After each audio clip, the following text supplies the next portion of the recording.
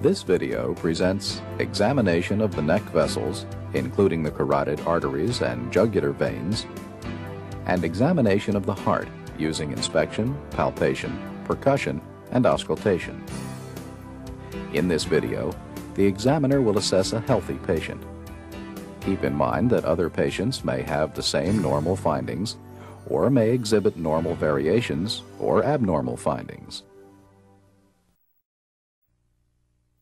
Before examining the neck vessels, elevate the head of the bed or examination table to about 30 degrees and ask the patient to lie down.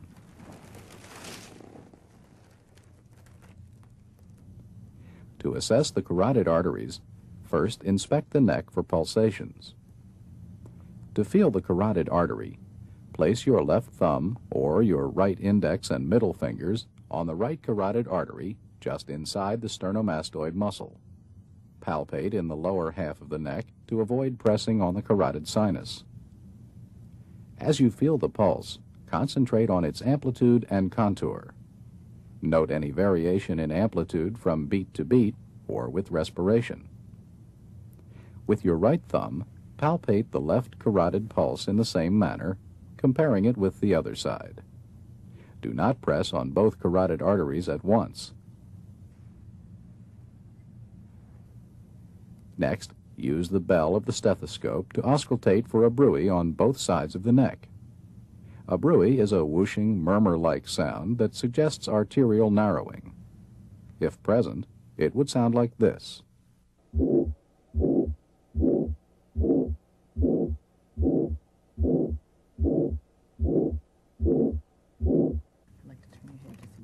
Now, examine the jugular veins. Have the patient turn his head away from you slightly. Then, using tangential lighting, inspect the jugular veins on the right side. Usually, the best vein for analysis is the right internal jugular. First, identify the external jugular vein. If it's not visible, compression just above the clavicle may distend it. Then, find the pulsations of the internal jugular vein. Here they are seen between the two attachments of the sternomastoid muscle. To estimate jugular venous pressure and the pressure in the right atrium, first identify the highest point of pulsation in the internal jugular vein. Next, find the sternal angle. Then measure the vertical distance between that point and the sternal angle in centimeters. The number of centimeters is an estimate of jugular venous pressure. When recording this estimate, also document the angle at which the bed is elevated. In this patient, the internal jugular venous pressure is 1 centimeter above the sternal angle, with the head of the bed elevated 30 degrees. In another patient, the pulsations of the internal jugular vein are easy to see, especially during expiration. Note their soft, rapid, undulating quality with 2 elevations and 2 troughs per heartbeat.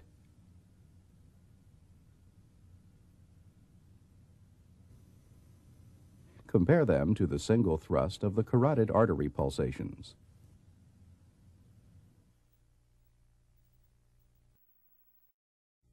To examine the heart, stand at the patient's right side. Have the patient remain supine with the upper body raised to about 30 degrees. Inspect the precordium, noting any pulsations, heaves, or retractions. There are none here. Look for the apical impulse, which, when visible, is normally seen in the left fifth interspace at or medial to the midclavicular line. Using your fingertips, palpate for pulsations or heart sounds in the right second interspace, left second interspace, and left third interspace. Next, palpate for the systolic impulse of the right ventricle. While keeping one finger in the third interspace, place additional fingertips in the fourth and fifth interspaces. If an impulse is palpable, note its location, duration, and amplitude. If the patient's chest has an increased anteroposterior diameter, palpate for the right ventricular impulse high in the epigastric area, where it may be easier to feel. Finally, palpate the apical impulse. If it is not visible, feel for its location with your palm and fingers.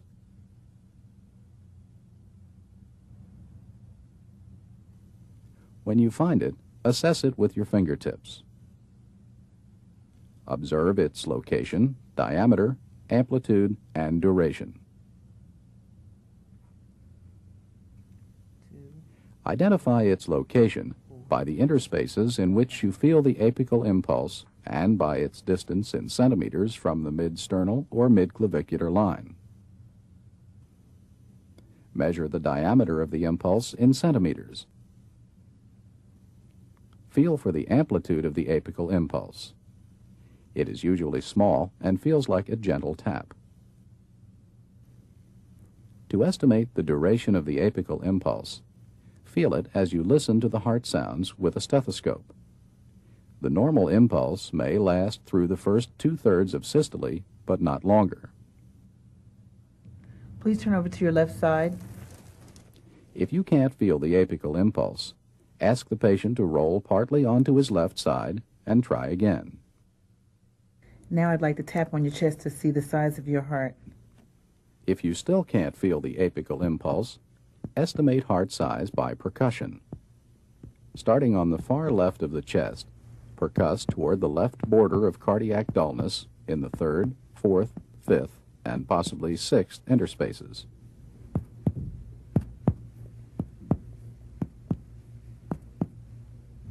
Normally, percussion reveals pulmonary resonance laterally and cardiac dullness medially.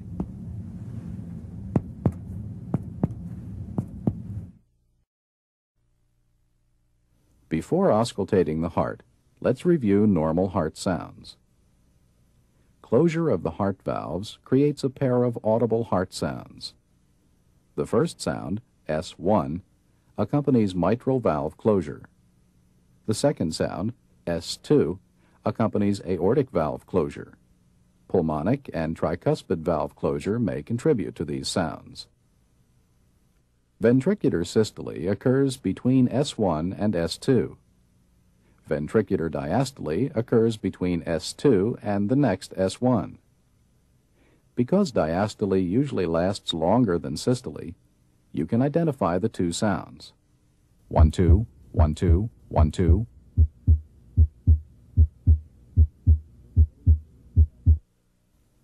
You can hear S1 and S2 in the aortic area, in the right second interspace close to the sternum, pulmonic area in the left second interspace close to the sternum, left third interspace, tricuspid area in the left fourth and fifth interspaces, and mitral area at the apical impulse. The aortic and pulmonic areas together are sometimes called the base of the heart. For auscultation of the heart, you may choose between two sequences. In the first, start with the diaphragm of the stethoscope and progress from the right second interspace to the left second interspace and down the left sternal border to the apex. Then, with the bell of the stethoscope, listen again at the mitral and tricuspid areas. Starting in the right second interspace helps orient you to the cardiac cycle. In the second sequence, start with the bell and listen first at the mitral and tricuspid areas. Then change to the diaphragm and, starting in the aortic area, listen to all 5 areas from above down. Starting at the mitral area is useful when you've had to turn the patient to find the apical impulse. The first auscultation sequence is shown in this video. What I'm going to do now is listen to your heart in the various areas of your chest. Now adjust your stethoscope so that you'll be listening through the diaphragm. When pressed firmly on the chest, the diaphragm is best for hearing relatively high-pitched sounds, such as S1, S2, the murmurs of aortic and mitral regurgitation, and pericardial friction rubs. Begin listening at the right second interspace close to the sternum. Note the cardiac rate and rhythm. Identify the first and second heart sounds and listen for extra heart sounds and murmurs.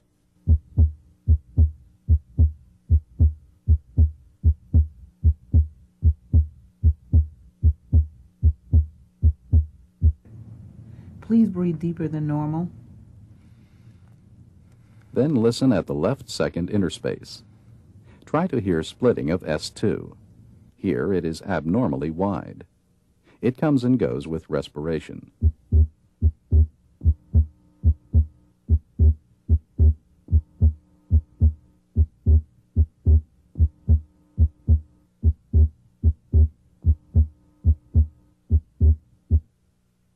Continue to breathe deep.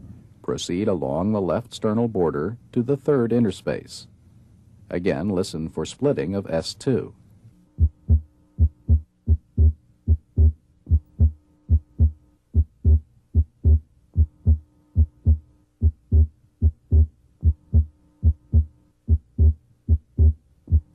Continue to the fourth interspace.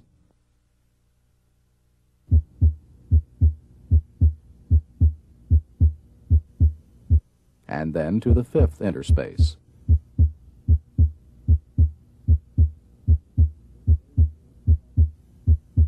Finally, listen at the apex.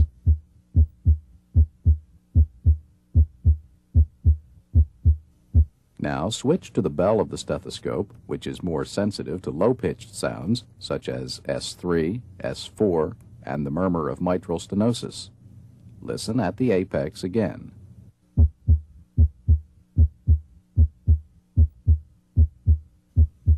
In the fifth interspace,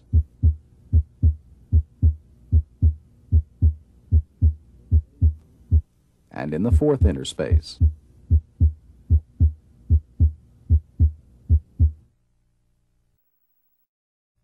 Now that you've seen the listening areas in sequence, focus on the heart sounds in each area. S2 is usually louder than S1 in the aortic area.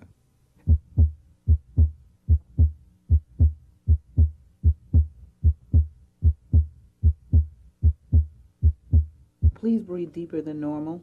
S2 is usually louder in the pulmonic area also. Note the late inspiratory splitting of S2. Its first component, A2, is aortic. Its second component, P2, comes from pulmonic valve closure.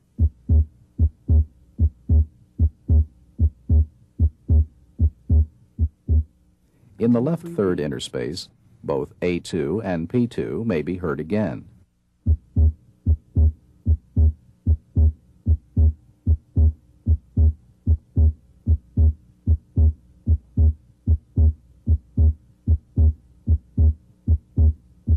You may breathe normal now. S2 usually diminishes in intensity as you proceed down the left sternal border. Meanwhile, S1 usually gets a little louder.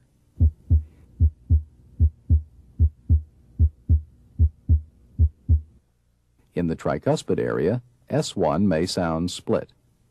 Its softer second component comes from closure of the tricuspid valve. Here at the mitral area, S1 is usually louder than S2. It comes from closure of the mitral valve.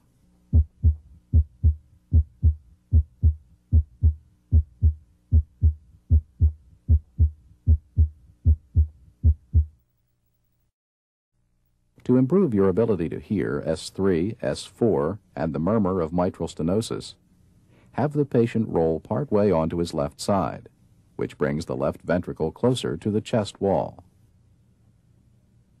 Then recheck the position of the apical impulse and place the bell lightly on it. If the patient had an audible S3, it would sound like this.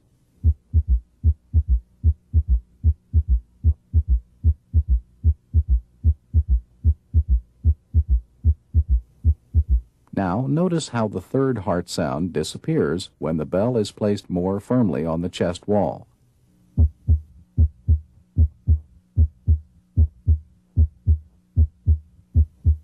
listen again with light pressure.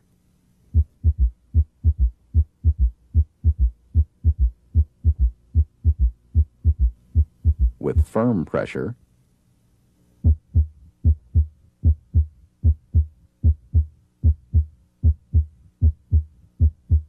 And once again with light pressure.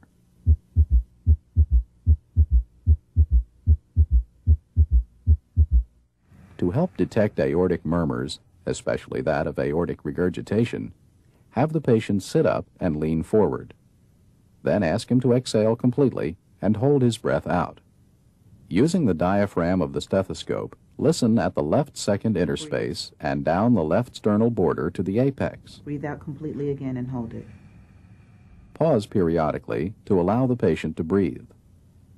Listen for the high-pitched diastolic murmur of aortic regurgitation. If the patient had this murmur, it would sound like this.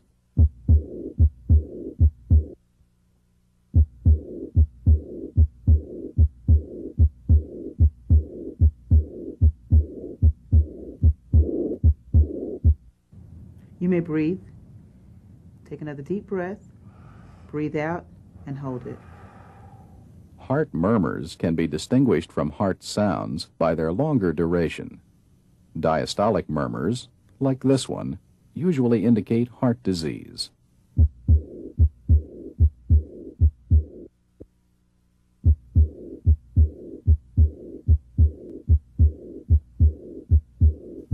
Systolic murmurs can occur in healthy people or in those with heart disease. For example, a loud mid-systolic murmur may be heard in aortic stenosis.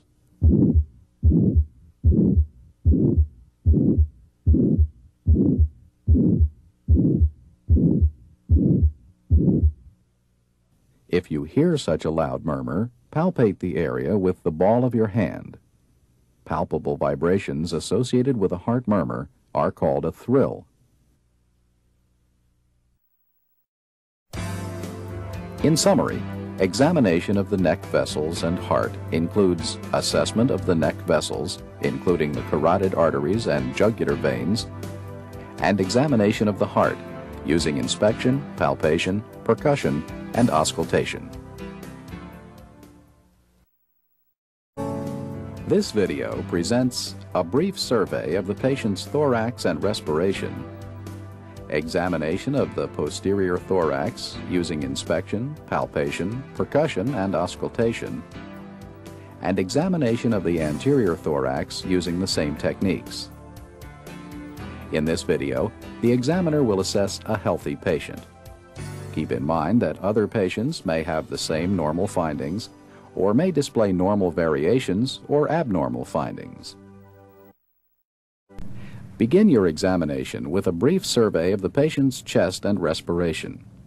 Observe the rate, rhythm, depth, and effort of breathing, and listen to the sound of his breathing. Normally, a resting adult breathes easily, quietly, and regularly about 14 to 20 times a minute. Inspect the patient's neck for supraclavicular retractions and for contractions of the sternomastoid muscles. Normally, they're not present. It looks normal. Cross your arms like this. Then have the patient place his arms on the opposite shoulders and breathe normally. Now examine the posterior thorax, beginning with inspection. Observe the chest for shape, symmetry, and deformities. Also inspect the overlying skin. Palpate the chest to locate any areas of pain or tenderness, or to assess any lesions or abnormalities you may have found during inspection.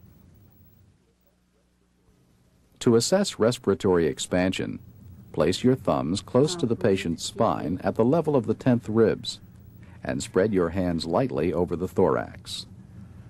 Ask the patient to inhale deeply and exhale fully while you watch the divergence of your thumbs and feel for the range and symmetry of movement. Next, using this pattern, systematically palpate for tactile fremitus.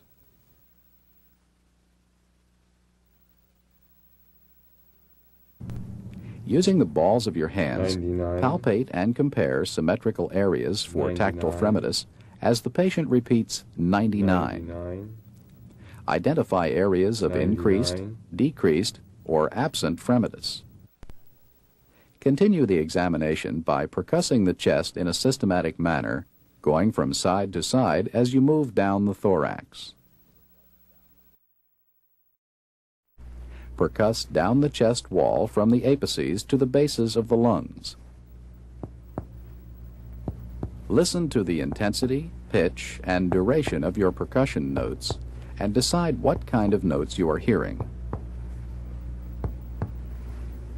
Normal lungs are resonant. Locate any areas where you hear abnormal notes. Next, use percussion to identify the level of diaphragmatic dullness and measure diaphragmatic excursion. Now, if it is all right with you, I'll put some ink marks on your back. Then percuss downward from above the expected level of diaphragmatic dullness until dullness is definitely heard. Mark the level of full expiration. This time, breathe all the way in and hold. Next, have the patient inhale deeply and hold it in. Then percuss downward to the level of dullness at full inspiration and mark it. Now you can breathe. Repeat this process on the other side. Here, same thing. Breathe all the way out and hold it. Then measure the distance between the expiratory and inspiratory levels of dullness. The distance is normally 5 to 6 centimeters. Before auscultating the posterior thorax, let's review normal and adventitious breath sounds. Normal breath sounds are classified by their intensity, pitch, and duration during inspiration and expiration. Vesicular breath sounds are soft and low-pitched. They're normally heard during inspiration and the first third of expiration, and can be heard throughout most of the lung fields.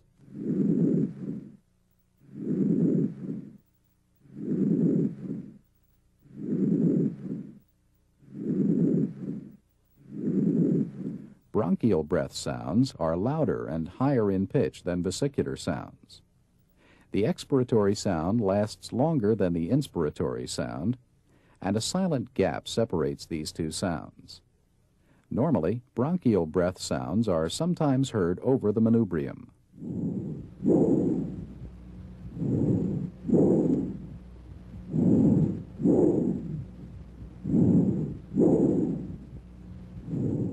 Bronchovesicular sounds have an intermediate pitch and intensity. Inspiratory and expiratory sounds are about equal in duration, and a silent gap may or may not separate them. These sounds may be heard in the first and second interspaces anteriorly and between the scapulae posteriorly.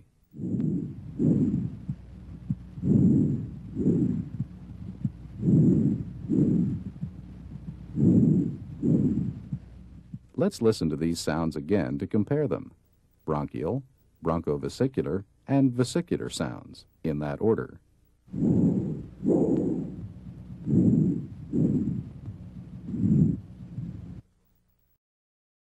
To examine the anterior thorax, have the patient lie supine and breathe normally.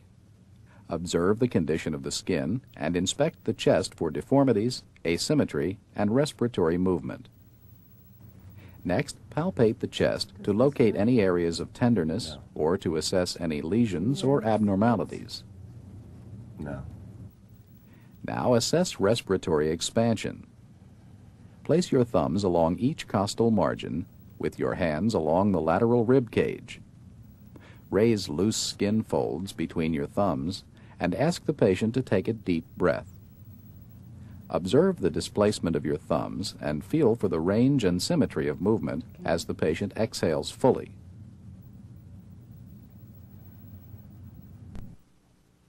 Next, following this pattern, palpate for tactile fremitus.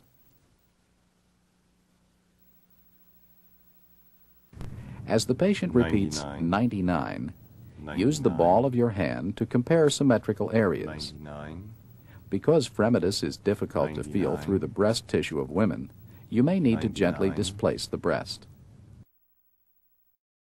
Percuss the anterior thorax in symmetrical areas, proceeding from the supraclavicular area down to the 6th rib or below. Again, compare both sides. Identify your percussion notes and their locations. You should hear resonance over the anterior lung fields.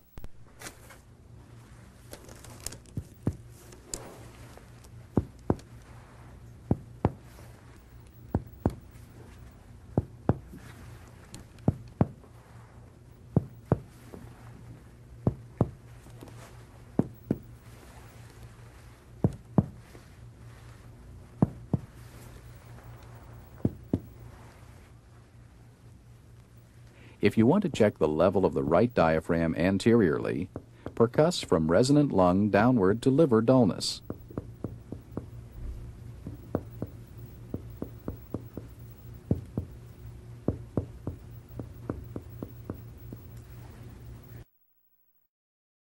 To auscultate the anterior chest, take the same systematic approach you used for percussing the anterior thorax.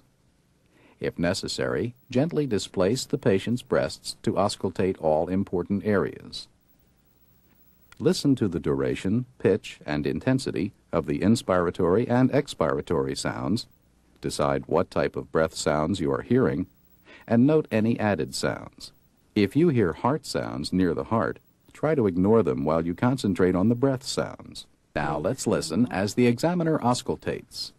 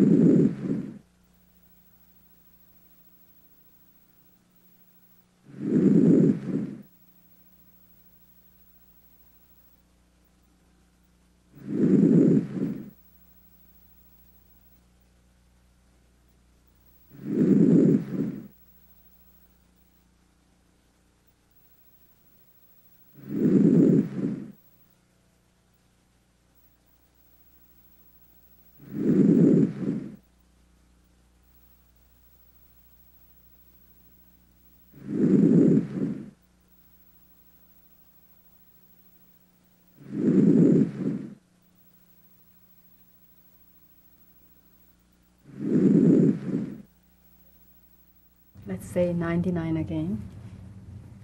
If you hear bronchial or bronchovesicular breath sounds where they should not be, listen for transmitted voice sounds. 99. To summarize, examination of the thorax and lungs includes a brief survey of the thorax and respiration, inspection, palpation, percussion, and auscultation of the posterior and anterior thorax. This video presents examination of the motor system, which includes assessment of body position, involuntary movements, muscle bulk, muscle tone, strength, and coordination, and testing of the reflexes, which assesses both motor and sensory functions. In this video, you'll see the examiner assess a healthy patient. In clinical practice, you may detect the same normal findings in patients, or you may discover normal variations or abnormal findings. Begin the examination of the motor system by observing the patient's body position at rest and during movement. I'm going to move these up for a minute. Also, watch for involuntary movements. Can I see your hands? Next, assess muscle characteristics, beginning with muscle bulk. To do this, carefully inspect the muscles of the shoulders, arms, hands, thighs, and legs, noting any atrophy. Let me do all the work here. Then, evaluate the patient's muscle tone or resistance to passive stretch. Encourage the patient to relax. Then take one hand in yours and, while supporting the elbow, flex and extend the patient's fingers, wrist, elbow, and shoulder in one coordinated movement. The patient's arm should move easily and smoothly with little resistance. Repeat on the other side. Once again, let me do all the work. To assess muscle tone in the legs, extend the patient's leg at the knee and move the foot up and down at the ankle. Note the patient's resistance to your movements. Assess muscle strength using force compatible with the patient's strength. Usually, the patient's dominant side is stronger than the non-dominant side. Begin by testing flexion and extension at the elbow by having the patient pull and push against your hand. Straighten it out, push away. Bend your fist back. Next, test extension of the wrist. Make a fist. Bend your fist back. Around my fingers. Now test the Squeeze as patient's hard as grip. you can. Cross your middle and index fingers to protect them. Good. Then ask the patient to squeeze as hard as possible while you try to remove your fingers. Normally, you should have trouble removing them. Continue testing muscle strength by asking the patient to turn his palm down and spread his fingers. Don't let me push. Check abduction by trying to force them together. Relax for a second. Then test Now, touch your opposition of the to tip thumb. of your little finger. To do this, ask the patient to try to touch the tip of his little finger with the thumb while you resist the movement.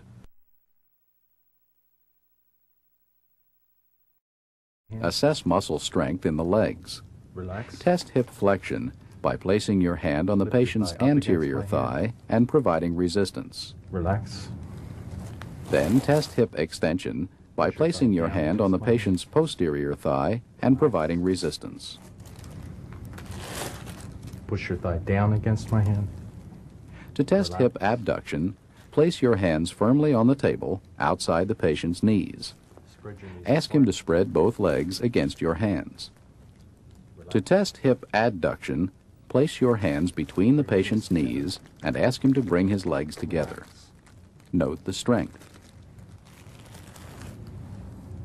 Try to lift your foot off the table. Continue by testing muscle strength at the knee.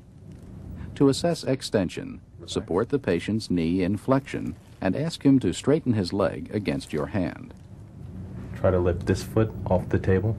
Note the strength and compare it with the other side. Relax. Don't let me lift this foot off the table. To assess knee flexion, shift your hands, but leave the patient's leg flexed at the knee. Then ask the patient to keep his heel Don't on the let me lift table this as foot you off try the to table. straighten the leg by pulling it upward. Again, note the strength and compare it with the other knee. Push Finally, down. test dorsiflexion and plantar flexion at the ankle by asking the patient to pull up and push down against your hand. I'm gonna All of test these the strength of tests some of can your also be muscles. performed with the patient seated and holding on to the table for Move support. your knee up towards the ceiling. Hip flexion, Put your knees apart. hip Hard abduction, as you can. Relax. Your knees hip together. adduction, Hard as you can. Relax. knee extension, knee flexion, Relax. Down against my ankle hand. plantar flexion, Relax. and ankle dorsiflexion. Relax. And To assess back coordination, and forth you'll as fast evaluate as you rapid can. alternating movements and point-to-point movements. Begin by assessing rapid alternating movements. To assess the arms, show the patient how to move his hands. Now you're right. Observe the speed, rhythm, and smoothness of the movements. The patient's dominant hand may be better coordinated. Using your right hand, I'd like you Now to do ask this the as patient to rapidly as tap you the can. distal joint of his thumb with the tip of his index finger as rapidly as possible.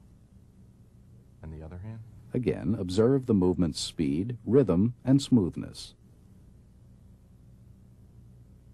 Touch the tip of my Next, finger with your assess right index point-to-point movements. finger. Now touch Do your this eyes. several Now times, go back and moving forth. your finger so that the patient has to change directions. Observe the smoothness and accuracy of pointing. Clumsiness and overshooting with this movement suggest cerebellar disease. Up, down. Then, with your finger in one place, And close ask the your eyes. patient to Good. point to it, raise his arm, and lower it to touch your finger. After several times, have the patient do this with his eyes closed. Inaccurate pointing with the eyes closed suggests a loss of position sense. Repeat on the other side. I want you to tap my hand To with assess your leg foot as coordination, rapidly as you can. ask the patient to tap your hand as quickly as possible with the ball of each foot. Note any slowness or awkwardness. Compare sides.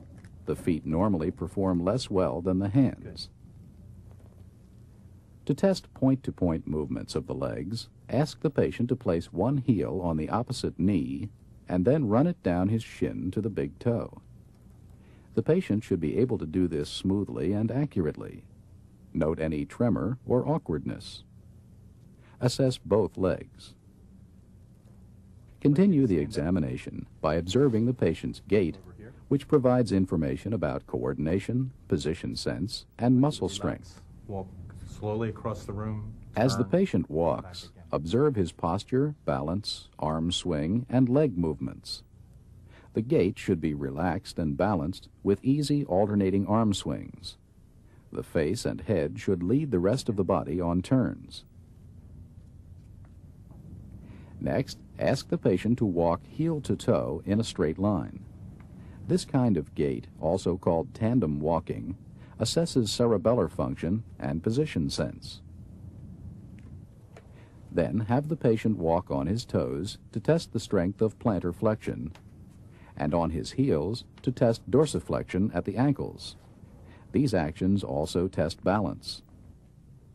Next, ask the patient to hop in place, first on one leg and then the other. This ability indicates an intact motor system in the legs, normal cerebellar function, and good position sense. Good. Now I want you to stand just on your Finally, right foot. ask the patient to do a shallow knee bend, first on one leg and then on the other. Down. Perform the Romberg test, which primarily Together, tests with your position ankle bones sense. touching. To do this, ask the patient to stand with his feet together. Straight ahead. Normally, he should be able to maintain this posture with his eyes open, indicating intact Close your cerebellar eyes. function. Now have the patient do the same thing for 20 to 30 seconds with his eyes closed. His posture should remain steady with only minimal swaying, indicating intact position sense. Open If your the eyes. patient maintains this posture with his eyes open, but not with his eyes closed, he has a positive Romberg test. I want you Now to check bring for your pronator arms up, drift. Straight To out. do this, ask your the patient palms to hold pointing his arms straight up to the forward ceiling. and parallel with the palms up, and to close Now his close your eyes for eyes. 20 to 30 seconds. Normally, the patient can maintain this position, Straight out. but watch for downward drifting of one arm and pronation of the forearm, which suggest mild hemiparesis. Stay just as you are. Don't Finally, open your eyes. ask the patient to keep his arms up and eyes closed while you tap the arms briskly downward. Normally, the patient's arms return smoothly to the horizontal position. Begin assessing deep tendon reflexes by testing the biceps reflex. To do this, the patient's arm must be relaxed, partially flexed at the elbow, and positioned with the palm down. Relax your arms. To stretch the muscle, depress the biceps tendon with your thumb or index finger. Strike your thumb or finger briskly with the reflex hammer. You should feel the biceps muscle contract and see flexion of the forearm. Here you see a 2+ response. Just keep your arm as relaxed as you can. To assess the triceps reflex, flex the patient's arm at the elbow with the palm toward the body and pull the arm slightly across the chest. Strike the triceps tendon above the elbow. Watch for contraction of the triceps muscle and extension at the elbow. Here you see 2+ responses. To elicit the brachioradialis reflex, the patient's forearms should rest on the lap with the palms down. When the patient is ready, strike the radius 1 to 2 inches above the wrist. Observe for flexion and supination of the forearm. Again, you see 2+ responses. To test the knee reflex, locate the patellar tendon in the patient's flexed knee. Briskly tap the tendon just below the patella. Feel for contraction of the quadriceps and look for extension of the knee. These are 2+ responses.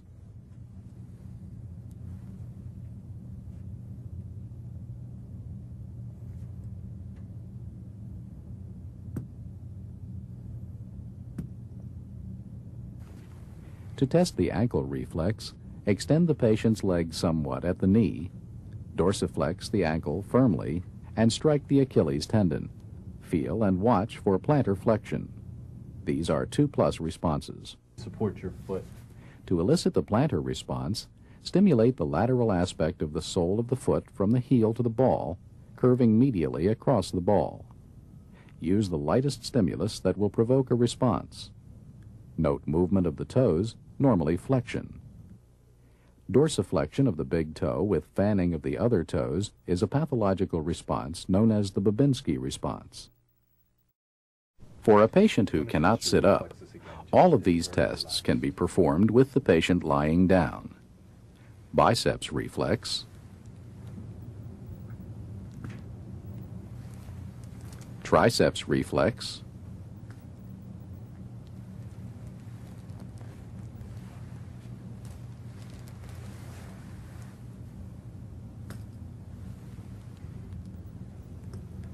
brachioradialis reflex,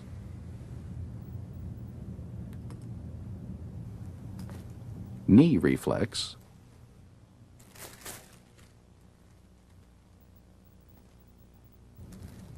ankle reflex,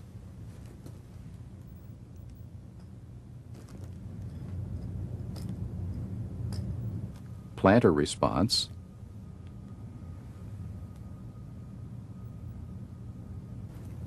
and ankle clonus.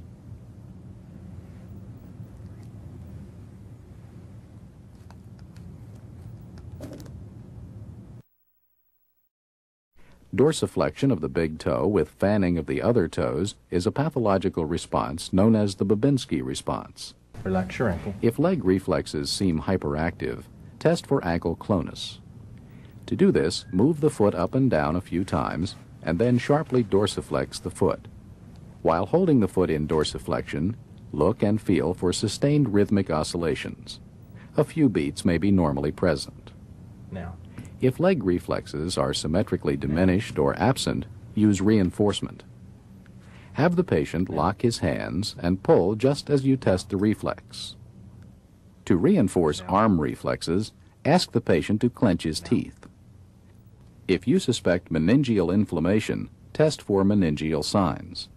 With the patient lying down, place your hands behind the patient's head and flex the neck forward until the chin touches the chest if possible. There should be no resistance or pain. As you flex the patient's neck, watch his hips and knees. Normally, they should remain relaxed and motionless. Hip and knee flexion with this maneuver is a positive Brudzinski's sign. Finally, flex one of the patient's legs at the hip and knee, and then straighten the knee. This action normally produces discomfort behind the knee during extension, but should not cause pain. Pain and resistance to knee extension is a positive Kernick's sign. To summarize, the neurologic examination of the motor system and reflexes includes observation of body position and involuntary movements, assessment of muscle bulk, muscle tone and strength, evaluation of coordination, and testing of deep tendon and other reflexes. This video presents examination of the abdomen, including inspection, auscultation, percussion and palpation of the abdominal wall, percussion and palpation of the liver, percussion and palpation of the spleen, and palpation of the right kidney and aorta. In the video, the examiner will assess a healthy patient. Keep in mind that other patients may have the same normal findings or may exhibit normal variations or abnormal findings. Before you examine the abdomen, make sure that the patient has emptied her bladder. Ask her to lie down and relax and make her as comfortable as possible. Expose her lower chest and abdomen, but keep her genitalia covered. Inspect the skin for scars, striae, dilated veins, or rashes. Inspect the symmetry and contour of the abdomen and note any peristalsis, pulsations, or masses. Also, observe the contour of the umbilicus and look for signs of inflammation or hernia. Listen for bowel sounds by placing the diaphragm of the stethoscope gently on the right lower quadrant. Listen to their pitch, quality, and frequency.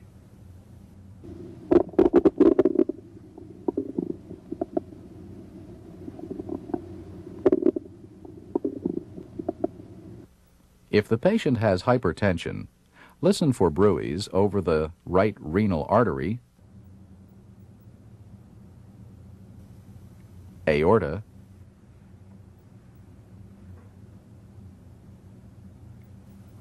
and left renal artery. If present, a bruit would sound like this.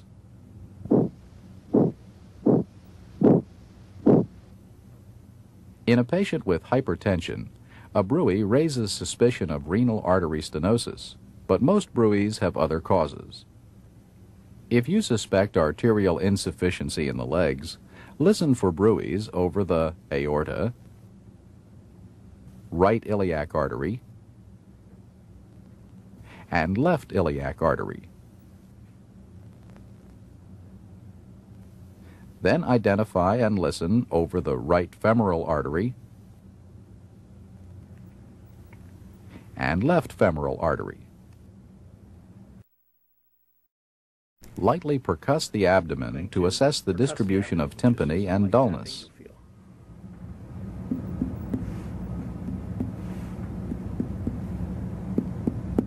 Tympany indicates gas in the stomach or intestine.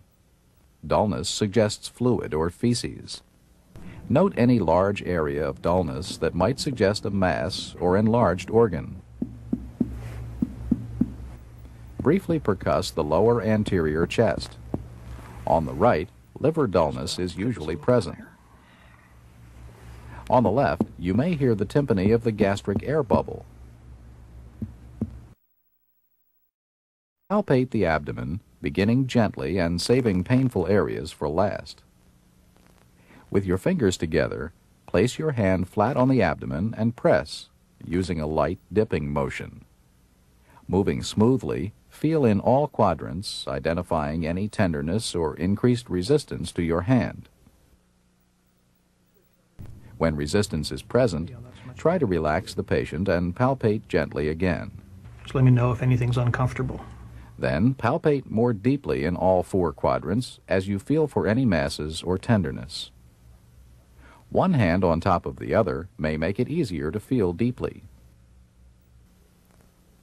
If you feel a structure that suggests a segment of colon, roll it under your fingers in one direction, then another, and try to assess its shape. Here, the sigmoid colon is palpable. Abdominal pain, tenderness, and involuntary muscular rigidity suggests peritoneal irritation. To localize it, ask the patient to cough, and then show you where it hurts. Then try to localize the tenderness with one finger. Right there. If necessary, feel for rebound tenderness. Now I'm going to push down here, and I'm going to let go very quickly. And I want you to tell me whether it hurts more when I push down or when I let go. Okay. Press your fingers in firmly and slowly, then quickly withdraw them. Watch and listen for signs of pain. It hurts more when you push down. Unlike in this patient, pain induced or worsened by withdrawal is rebound tenderness and suggests peritoneal inflammation. Percuss the span of liver dullness in the right midclavicular line. From an area of tympany well below the expected liver, percuss up to the lower border of liver dullness.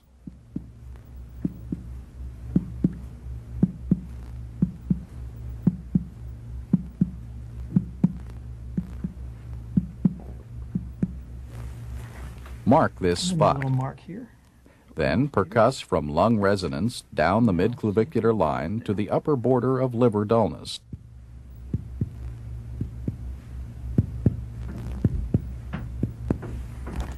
Mark this spot too. Measure the span of liver dullness between your two marks. Here it is about 7 Just centimeters. about 7 centimeters. To palpate the liver, place your left hand behind the chest Take a margin real deep breath. and your right hand lateral to the rectus abdominis muscles and well below the lower border of liver dullness. Again.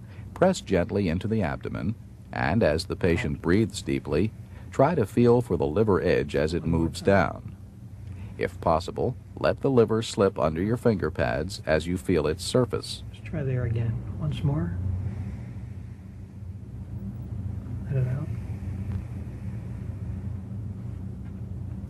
Take a real deep breath. You often need to try again, using different pressures and moving your fingertips closer to the costal margin. Once again, please. The hooking technique may also be helpful. Standing to the right of the patient's chest, place the fingers of both hands below the border of liver dullness and press in and up toward the costal margin. Ask the patient to take a deep breath. Deeper one more time. All right. Out. This liver is not palpable. All right, that's fine. I'm going To check assess for tenderness in when the liver liver is not by palpable, tapping on place the your liver left side. hand flat on the right lower rib cage Either side and feels gently strike it tender. with the ulnar surface of your right fist. Ask the patient to compare the sensation with a similar strike on the other side. Good. To assess the size of the spleen, percuss the left lower anterior chest wall in a lateral direction, noting the extent of tympany. If tympany is prominent laterally, spleen enlargement is unlikely.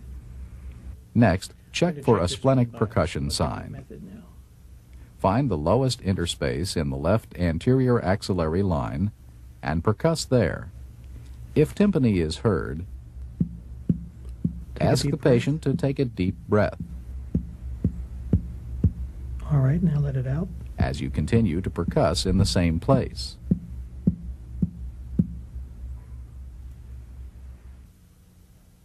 When spleen size is normal, tympany usually persists, and the sign is considered negative. An enlarged spleen is then very unlikely. When the spleen is enlarged, tympany often changes to dullness. This is a positive sign. This sign may be falsely positive, but it indicates careful palpation. All right, I'm going to see now if I can feel the spleen. Next, palpate the spleen. With your left hand, reach over and around the patient to support the left lower posterior rib cage and adjacent tissue. Take a Place deep your breath. right hand on the abdomen, low enough to detect a large spleen, and point your fingers toward the costal margin. Once again. When the patient takes a deep breath, try to feel the spleen as it comes down to meet your fingertips. Repeat several times, varying your hand position and moving it up gradually toward the costal margin. Now, could you roll onto your... Then ask the patient to side. turn onto her right side and try again. The spleen is not usually palpable. Get the drape where we need it. If you feel it, measure its distance in centimeters from the costal margin during inspiration. Take a deep breath. Out. Once again. To assess the aorta, press firmly into the upper abdomen, slightly left of midline, and feel for its pulsations. You can feel fairly easily. In patients over 50, try to assess the width of the aorta. Pressing deeply with a hand on each side of it, try to estimate its width, And it's normally also 2.5 centimeters or less. We're just about finished. Could you sit up, please? Finally, assess for kidney tenderness when the patient sits up. Check for tenderness. Place the ball of your left hand on each costovertebral angle in turn No, that's okay. and strike it with the ulnar surface of your fist. Feels Normal fine. kidneys are not tender.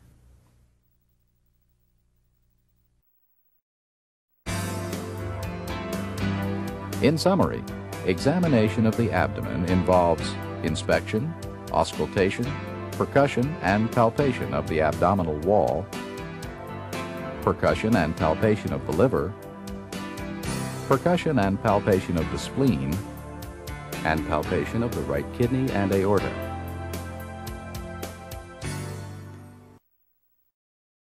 This video presents examination of the peripheral vascular system, including the arteries, veins, and lymph nodes in the arms and legs. In this video, the examiner will assess a healthy patient. Keep in mind that other patients may have the same normal findings or may exhibit normal variations or abnormal findings. System. Begin by inspecting both arms from the fingertips to the shoulders. And turn them over. Note areas of edema, discoloration, rashes, scars, and changes in skin texture. None are seen here. Also note hair distribution and venous patterns. Assess the skin temperature of the hands and lower arms with the sensitive backs of your fingers, comparing both sides. If you detect unusual coolness or temperature differences, check further up the arms. Next, palpate the radial pulses and compare their amplitudes. If you suspect arterial insufficiency in an arm or hand, feel for the ulnar pulse. The pulse of a normal ulnar artery may not be palpable. To help determine the patency of the ulnar artery, perform the Allen test.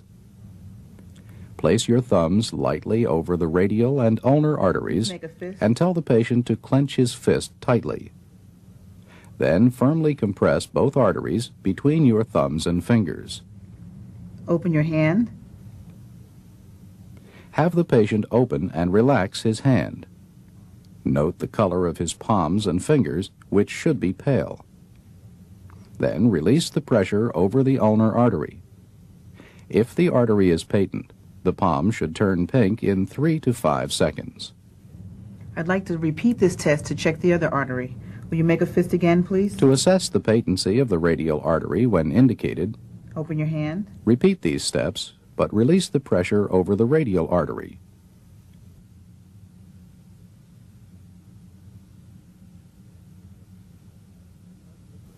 Next, assess the brachial pulse. Flex the patient's elbow slightly.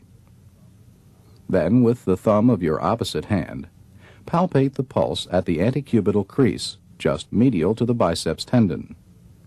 Then try to feel the epitrochlear node. With the patient's elbow somewhat flexed and the forearms supported by your hand, feel in the groove between the biceps and triceps muscles about 3 centimeters above the medial epicondyle. If the epitrochlear node is palpable, note its size, consistency, and tenderness. Repeat on the other arm. Examination of the peripheral vascular system involves assessment of the arteries, veins, and lymph nodes in the arms and legs. This video introduces general observations of neurologic status and then focuses on examination of the cranial nerves, including assessment of the motor and sensory portions of cranial nerves 1 through 12, and examination of the sensory system, including assessment of pain, temperature, light touch, and vibratory sensations, as well as position sense and discriminative sensations. In this video, the examiner will assess a healthy patient. Your patients may have the same normal findings or may exhibit normal variations or abnormal findings. To perform the neurologic examination efficiently, combine portions of it with other parts of the assessment, such as the interview. When talking with the patient, observe the patient's mental status, speech, mood, memory, and orientation. If that is the reason for the headaches. To assess its function, first be sure both nasal passages are patent. Any problems? No. Then, with one of the patient's nostrils occluded and his eyes closed, pass a mildly aromatic and familiar substance, such as vanilla, cloves, soap, or coffee, under the open nostril. Alcohol? If the patient detects the smell, ask him to identify it. Breathe in. Repeat this test on the other side. Cinnamon. Cranial nerve 2, the optic nerve, mediates vision. I'd like to test your vision now. If you could hold. To assess its function, Check the patient's visual acuity and visual fields and inspect the optic fundi. Can you read the numbers on that? If a Snellen chart is not available, test visual acuity by using a special handheld eye card. To do this, ask the patient to cover one eye, hold the card about 14 inches away from his eyes, and read aloud the smallest print possible. 4. If the patient requires reading or general-purpose glasses or contact lenses, he should wear them. Can you cover up the other Then eye? test the other eye. Thank you. For screening purposes, visual fields are tested by Now I'm gonna test confrontation. peripheral vision. Face the What I'm patient gonna do is directly bring my and weight imagine a to glass the bowl outside encircling the head. towards the center. Ask the patient to look with both eyes into your eyes. Point when you see Then place your hands about 2 feet apart, lateral to the patient's ears. Then slowly move the wiggling fingers of both hands along the imaginary bowl until the patient identifies them. Repeat this action in the upper and lower temporal quadrants. Normally, a person sees both sets of fingers at the same time. I'd like you to cover up your left eye. If you think you've found a visual field I'd like you to defect, say such now, as when you loss see of the vision in the right temporal field, slowly move your wiggling fingers from the defective area of the field toward the better vision.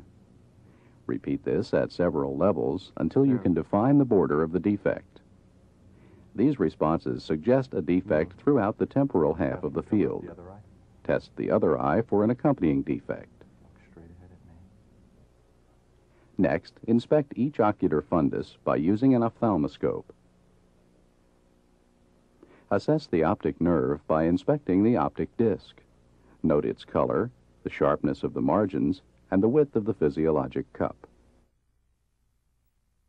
Cranial nerves 3, 4, and 6, the oculomotor, trochlear, and abducens nerves, control eye movements. Because these nerves work together so closely, they're examined as a group. The oculomotor nerve is also responsible for pupillary constriction and raising the upper eyelid. Check the position of the upper eyelids while the patient looks directly at you. The eyelids should be symmetrical and should not obscure the pupils. Next, inspect the pupils. They should be round and approximately equal in size. Size should be appropriate to room light. Test the pupillary reaction to light by shining a light on each pupil in turn. Observe for the direct reaction and the consensual reaction. If the light reaction is abnormal or ambiguous, test the patient's near reaction. Hold your finger or a pencil about 10 centimeters from the patient's eyes and tell him what to do. Look at my finger. Look off into the distance. Watch for pupillary dilation with distant gaze and pupillary constriction with near effort. Look at my finger. Look off to the distance. Repeat this test if necessary. Look off to the distance. Now check the extraocular movements in the 6 cardinal directions of gaze. From 2 to 3 feet in front of the patient, ask him to look at your finger as it moves to the patient's far right, to the right and up, to the right and down. Now move your finger to the far left, to the left and up, and to the left and down. These movements should be symmetrical and conjugate.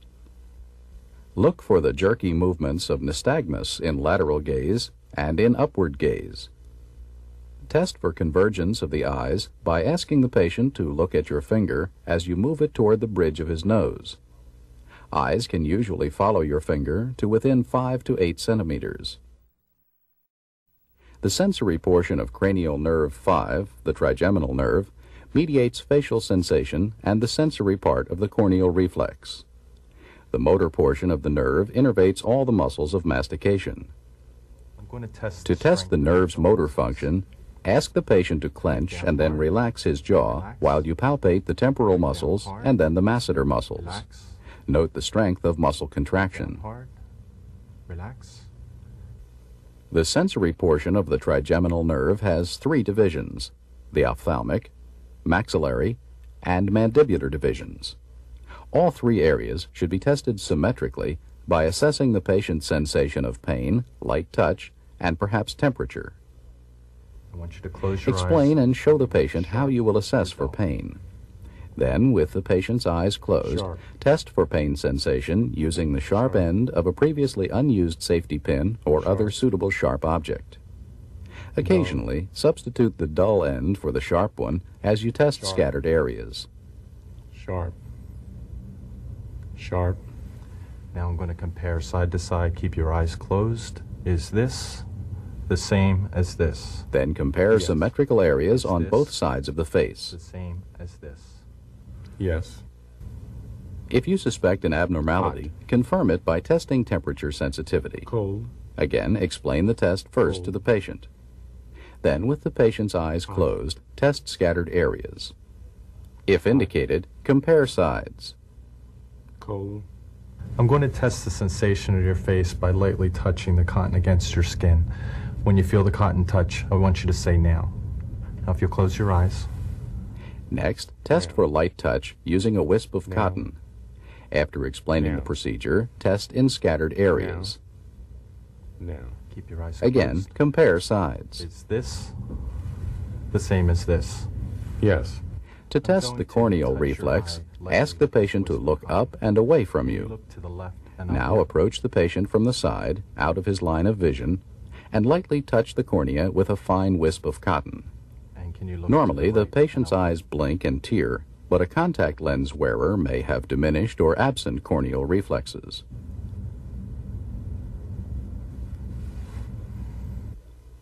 Cranial nerve 7, the facial nerve, innervates all the muscles of facial movement and expression.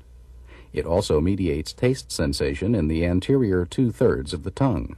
Which is To assess this nerve, Extra inspect the movements of patient's any face kind. at rest and during conversation. Note Note any asymmetry and look for tics or other involuntary movements.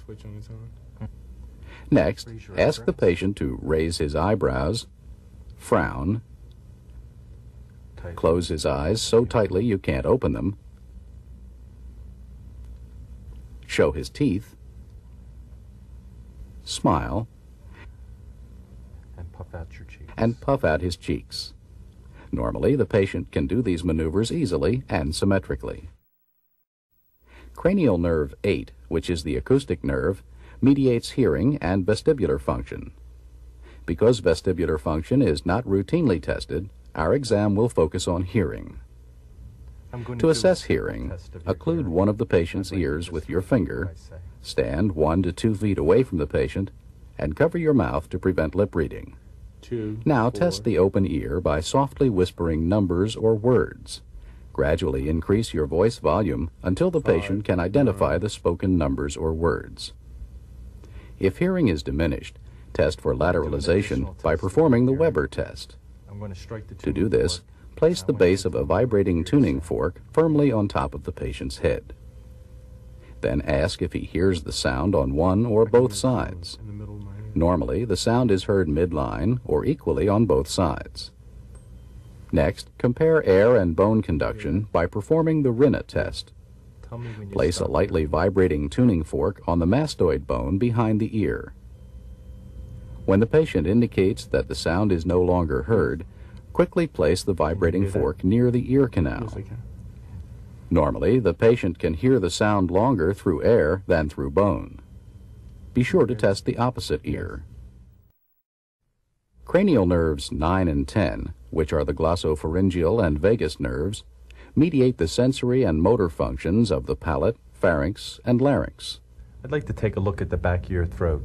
Can you open your mouth To test really these wide nerves, and say, ask the "Ah"? patient to say ah or yawn as you observe the soft palate and the uvula. The soft palate should rise promptly and symmetrically, and the uvula should remain midline. I'm going to ask you to Next, say, "Ah," test the again. gag This reflex, time I'm one gonna side at a touch you lightly time. in the back of the throat. Using a tongue blade, Say, touch "Ah." one side of the pharynx, then the other. You should see a prompt rise of the palate and other signs of gagging. Finally, ask the patient to swallow. It should be done without difficulty or regurgitation. Cranial nerve 11, the spinal accessory nerve, innervates the sternomastoid and upper trapezius muscles. I'm going to test the strength of your shoulders. To I'm gonna assess lower this the ear nerve, for just a ask the minute. patient to shrug his shoulders upward I against want your you to raise hands. your shoulders against During this resistance. maneuver, evaluate the strength and contraction of the trapezius muscles. Can you turn your head to the Then right ask the patient to turn his head to each side against your hand. and relax? Observe the contraction of the opposite sternomastoid muscle Turn your head and to note the left. force of movement against your hand. And- Cranial nerve 12, the hypoglossal nerve, mediates motor functions of the tongue, which in turn affect articulation of words. Inspect the patient's tongue as it lies on the floor of his mouth. Observe for fasciculations. There should be none. Ask the patient to stick out his tongue. Note any asymmetry, deviation, or atrophy. The tongue should protrude straight out. Begin the sensory examination by assessing pain sensation in the arms, legs, and trunk. To do this, use the sharp end of a safety pin or other suitable tool. Ask the patient to close his eyes. I'm going to touch you again. Then, starting with the arms, test scattered areas, occasionally substituting the blunt end for comparison between sharp and And dull. I'd like you to say sharp or dull. Then compare Sharp. sides and distal and proximal areas. Dull. Complete the Yes. evaluation of pain sensation with the legs. Same as this. Yes. Okay. I'm going to bring your gown. Next, test the anterior trunk. If you detect any abnormalities, evaluate the posterior trunk. Okay. Keep your eyes closed again. If pain sensation is abnormal, test the patient's response to temperature. Hot. I'd like you to keep your eyes closed, and I'm going to touch you again with the cotton. Say now when you feel it. Assess light Now. touch with a cotton wisp. Now. Check the patient's Is this trunk. the same as this? Yes. Is this the same as this? Yes. And say now again. Now. Arms, Now. and Now. legs. Now. Now. Is Compare this sides the same as this? Yes. Is this the same as this? Yes. Is this? and proximal Same and as distal this. areas. Keep your eyes Next, closed. assess vibratory sensation using a lightly vibrating low-pitched tuning fork. Place the vibrating fork firmly over the distal interphalangeal joint of a finger and ask the patient to tell you what he feels. Vibration. Ask the patient to tell you when the sensation stops, Stops. then stop the vibration. Stop. Now test the other side. Normally, vibratory sensation is intact distally. If it is diminished, proceed to more proximal bony prominences, such as the wrist and elbow. Once again, tell me what you feel. Vibration. Tell me when it When stops. assessing vibratory sensation of the lower extremity, start with the big toes. Compare What you sides. feel. Vibration. If vibratory sensation is diminished, check the ankle, patella, and iliac crest. Keep in mind that distal vibratory sensation may normally decrease with age. I'm going to move your toe For the next up part and of the down. exam, I'm gonna test practice position one first. sense. To do this, hold the sides of the patient's big This is toe up. with your thumb and index finger. And this is down. Avoid touching the other toes.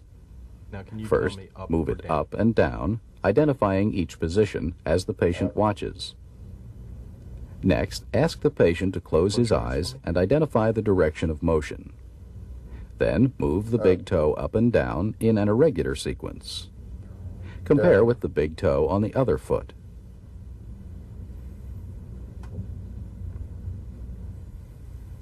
In a similar fashion, test position sense in the upper extremities using a finger on each Down. hand. That's your hand. To test stereognosis or object identification, For you to try to place a identify. familiar object in the patient's hand. Ask him to identify it. It's a key. Repeat the procedure on the other hand using a different object. It's another object. It's a button. To I'm gonna test put your number left palm identification or graphesthesia, Can you use a identify blunt the number object that to I'm draw talking a large number on the palm using a single continuous stroke. 7. The number should face the patient, And your not right the palm. examiner. Test one palm, then the other. 9. Two-point discrimination is tested by asking the patient if he's been touched in one or two areas. Sure. Using two ends of an opened paper clip or the sides of two pins, 1, repeatedly touch the patient's finger pad with the 2 points at the same time and with 1 point occasionally. Ask 1. the patient to identify if he's being touched with 1 or 2 points. Then reduce the distance between the points so that you can determine the minimum distance at which the 1. patient can identify 2 points. On the finger pad, the distance should be less than 5 millimeters. To test point localization, touch a point on the patient's skin. Here. Then ask him to open his eyes and point to the place touched. This test is especially helpful on the trunk and legs. Here. To test Now I want you to extinction, keep your eyes simultaneously stimulate corresponding areas on both sides of the body. Then ask the patient to point to where he was touched. Normally, he should feel the sensation in both areas. Here and here.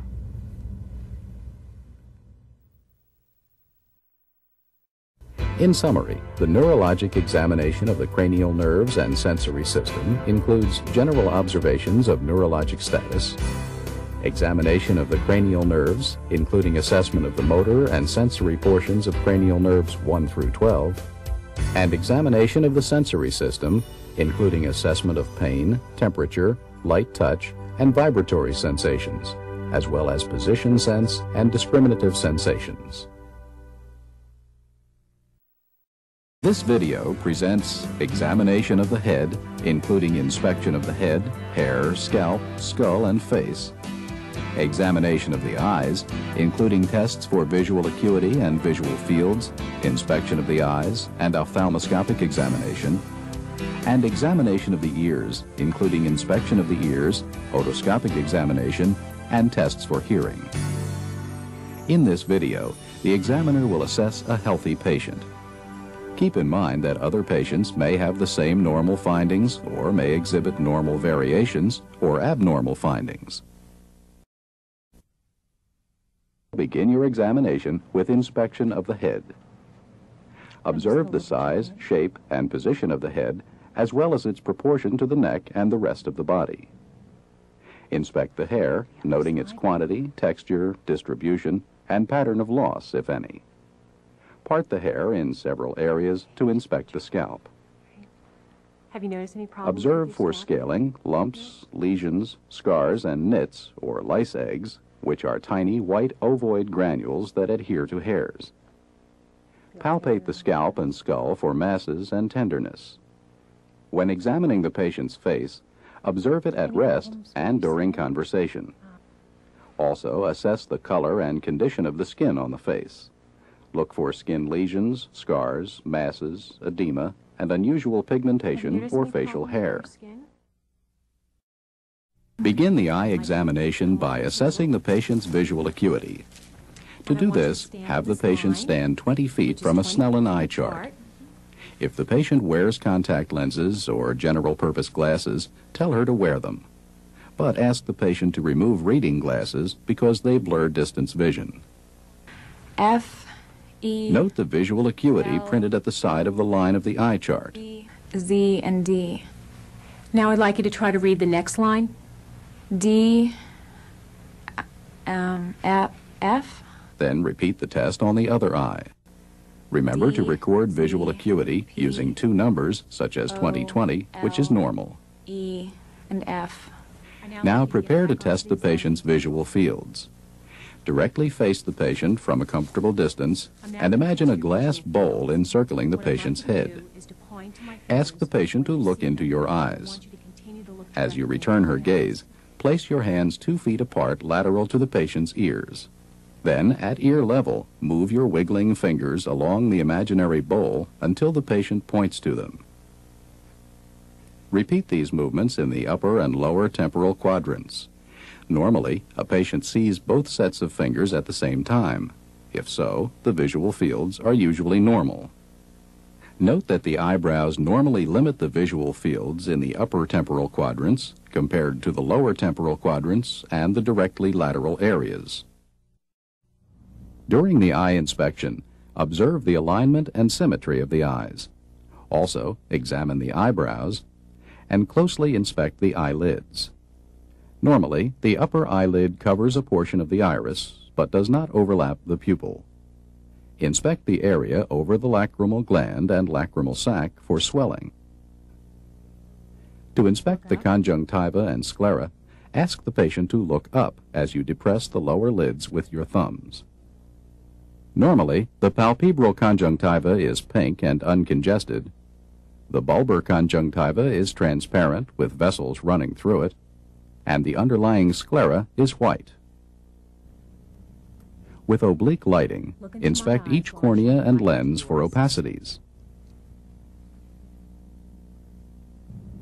To do this, shine a pen light from the side toward the eye. You should see no opacities. Even without side lighting, you may notice a corneal arcus in an older patient. This normal variation is a white ring around the periphery of the cornea. Carefully inspect each iris and pupil. Normally, iris markings are clearly defined, and the pupils are round and equal in size. Just look straight ahead and into the distance. Continue assessing the pupils by checking their reaction to light. Observing one eye at a time, ask the patient to look into the distance. Then, from the side, shine a bright light into one eye and observe its pupillary response. The pupil should constrict briskly in direct reaction to the light. Now shine the light into the same eye again, but observe the pupillary reaction of the opposite pupil. It should constrict briskly in a consensual response. Repeat the process with the other eye. Watch for direct and consensual pupillary reactions again. If the pupillary light reaction is abnormal or questionable, test the near reaction. Hold your finger or a pencil about 10 centimeters from the patient's eyes and tell her what to do. Watch for pupillary dilation with distant gaze and pupillary constriction with near effort. Repeat this test if necessary, and then repeat it in the other eye. To assess the extraocular muscles, shine a light onto the patient's eyes from about 2 feet away. Ask her to look at the light. From just behind your light, observe its reflections. These should be visible slightly nasal to the center of the pupils. Now check the 6 cardinal directions of gaze. These directions correspond to the coordinated action of 6 muscles involved in eye movement, innervated by cranial nerves 3, 4, and 6. From 2 to 3 feet in front of the patient, ask the patient to follow your finger. Making a wide H in the air, lead the patient's gaze to the patient's far right, to the right and up, to the right and down, and without pausing in the middle, to the far left, to the left and up, and finally to the left and down. Eye movements should be symmetrical and conjugate. To detect nystagmus, pause during upward and lateral gaze. A few beats of nystagmus on extreme lateral gaze are normal. In a patient with lid lag, watch for a rim of sclera between the upper lid and iris as the eyes move up and down. To test for convergence, observe as the patient's eyes watch your finger move toward the bridge of the nose. Normally, the eyes converge and follow your finger to within 5 to 8 centimeters of the nose. When you're ready to examine the fundus, switch on the ophthalmoscope light and adjust it to the large round beam of white light. Also, make sure the light is bright enough. Set the ophthalmoscope to 0 diopters. After darkening the room, ask the patient to look over your left shoulder at a specific spot on the wall. Look over my left shoulder. Using your left eye and left hand, examine the patient's left eye. From 15 inches away and 15 degrees lateral to the patient's line of vision, shine the light beam on the pupil. Locate the red reflex, which should appear as an orange glow in the pupil. Note any opacities that interrupt the red reflex. While holding the red reflex in view, approach the patient's eye along a 15-degree line lateral to her line of vision until the ophthalmoscope is close to the eye. Try to find the optic disc by following the retinal vessels toward the place where they converge. Now bring the optic disc into sharp focus by adjusting the ophthalmoscope lens. Note the color of the optic disc, the clarity of its margin, and the size of the physiologic cup. Normally, the disc is yellowish-orange to creamy pink and round or oval with well-demarcated margins. It may be surrounded by white or pigmented rings or crescents. The optic cup to disc ratio is usually less than 1:2. Moving your head and instrument as a unit, inspect the retinal vessels and adjacent retina by following the vessels from the disc to the periphery in 4 directions. Note the relative size and color of the smaller, lighter arteries and the larger, darker veins. Look for changes such as nicking of the veins at arteriovenous crossings. There should be none. Examine the surrounding retina for hemorrhages or exudates, noting their size, shape, color, and distribution. Again, there should be none. Finally, examine the fovea and surrounding macula by directing your light beam laterally or asking the patient to look directly into the light. The tiny bright reflection at the center of the fovea may help orient you. To focus on more anterior structures, such as opacities in the vitreous or lens, change the diopter on the ophthalmoscope to more positive numbers, such as +10 or +12. Repeat the ophthalmoscopic examination on the patient's right eye using your right hand and right eye. Begin the ear examination by inspecting the auricle for position, size, and symmetry. Also, inspect the opening of the ear canal for discharge, swelling, or redness.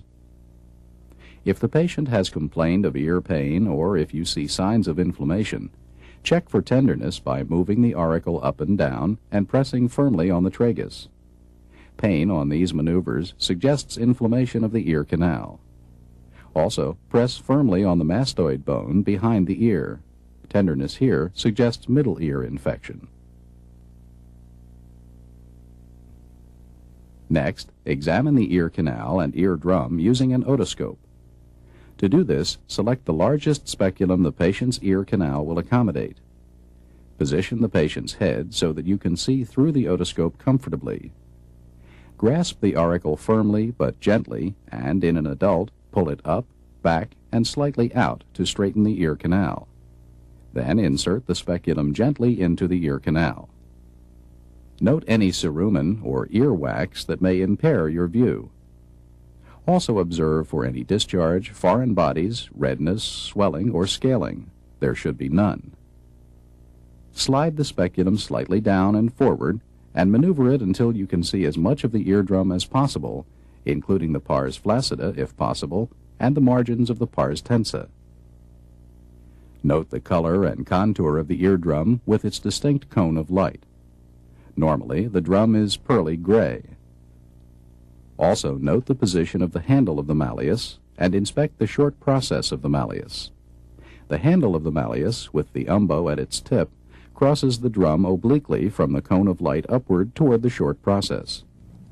Be sure to examine the other ear in the same manner.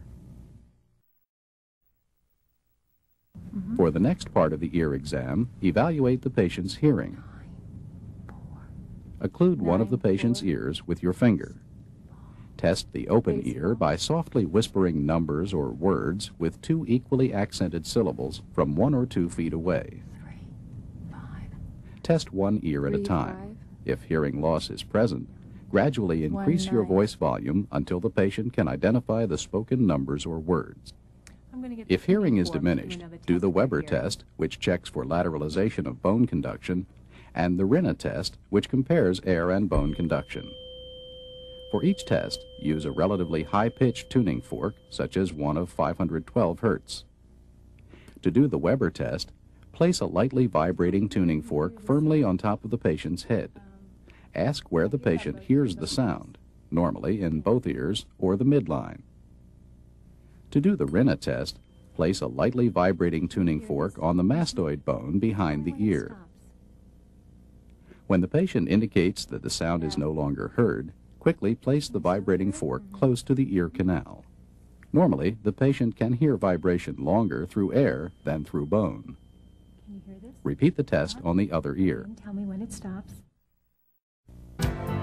In summary, examination of the head, eyes, and ears includes inspection of the head, hair, scalp, skull, and face, tests for visual acuity and visual fields, inspection of the eyes, ophthalmoscopic examination, inspection of the ears, otoscopic examination, and tests for hearing.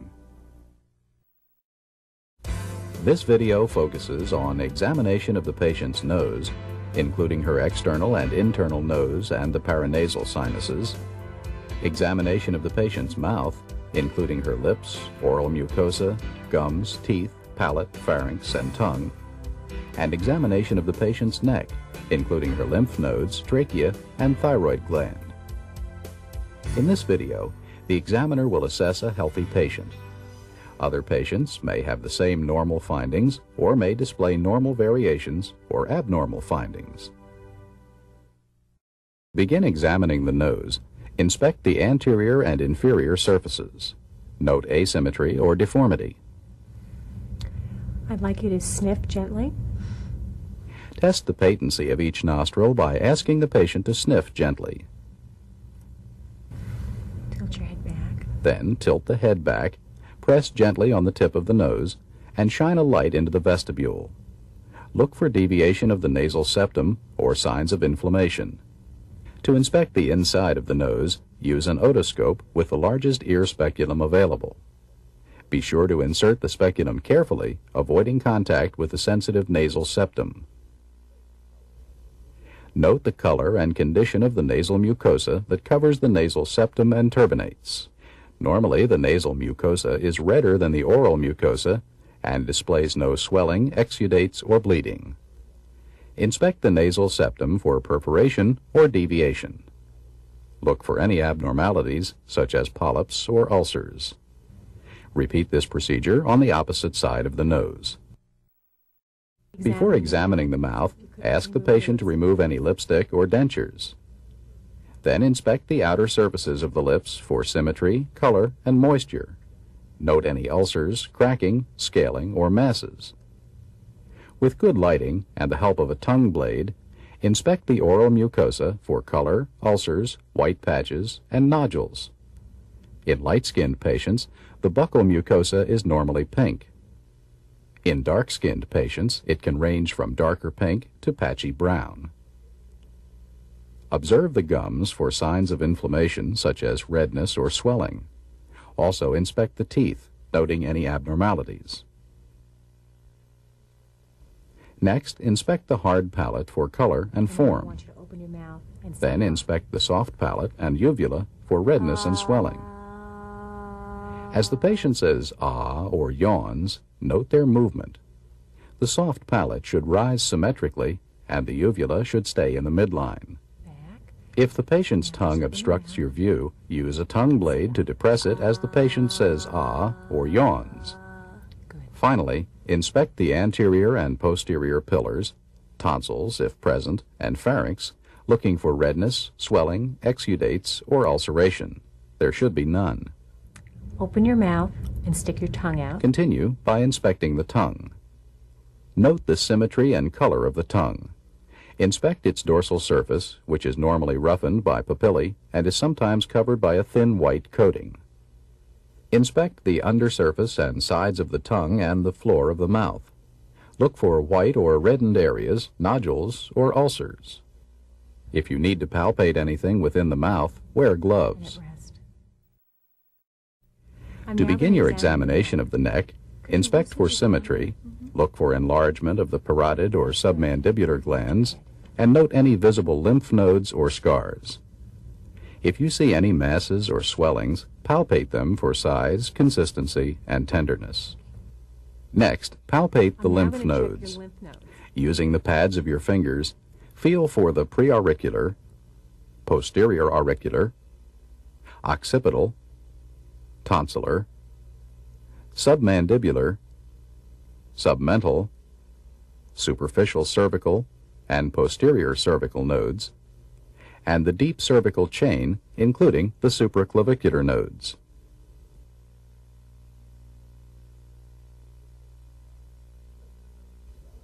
Note the node's size, shape, delimitation, mobility, consistency, and any tenderness.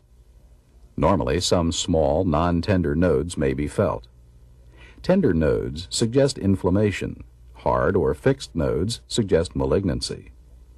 Now, inspect and palpate the trachea for deviation. Next, inspect the thyroid. To do this, light the patient's neck tangentially from above.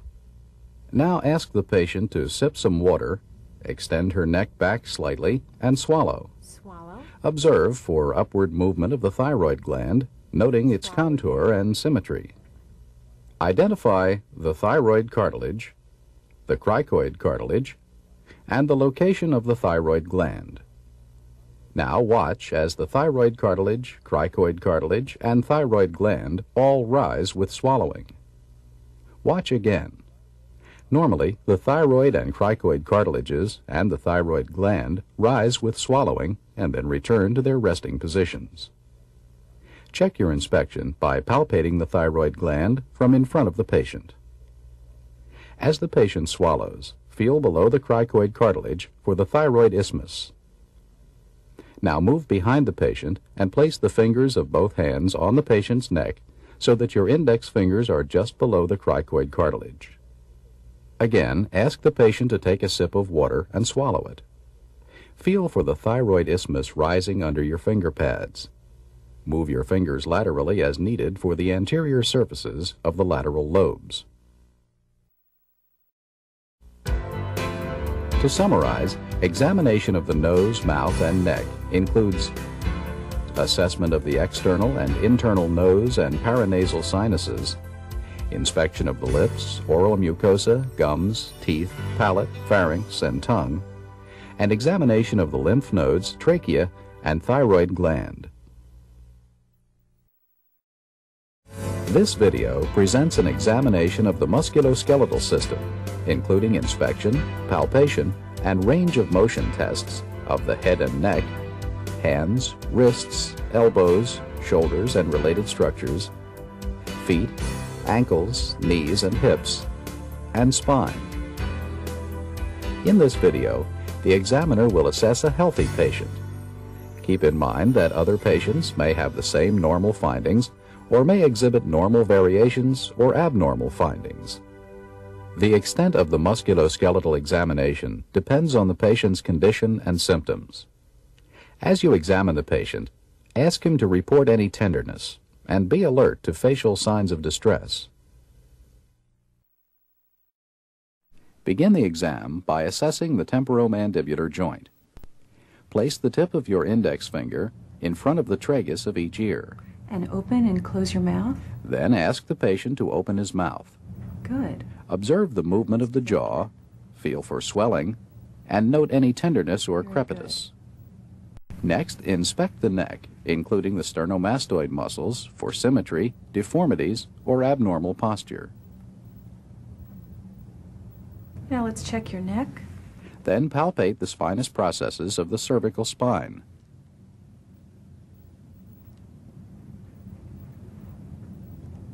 And the muscles of your shoulders. As well as the trapezius muscles Good. and the muscles between the scapulae.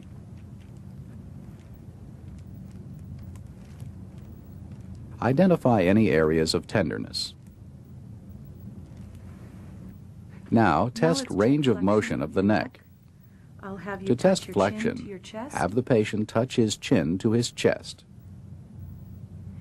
Your chin to your right shoulder. To check rotation, have him turn his chin toward his right Now to shoulder your left shoulder. and then his left shoulder. Now bend your head towards your right For shoulder. lateral bending, ask him to bend his head toward his right shoulder And towards your left shoulder. and toward his left shoulder. And finally, tilt your head back. For extension, ask him to tilt his head back. Note any limitations in range of motion. Check range of motion in the patient's hands and wrists. Ask the patient to make a fist, extend and spread his fingers, flex his wrists, Now extend them. and extend them, Now move your wrist and to move the his side. hands laterally And now toward the center. and medially. Now let's look at your hands. Inspect the patient's hands and wrists, noting any swelling, redness, nodules, deformities, or muscular atrophy. Now let's check each finger.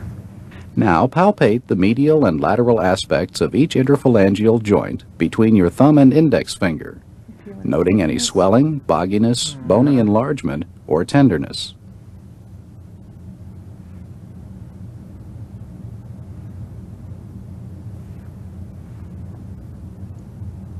Good.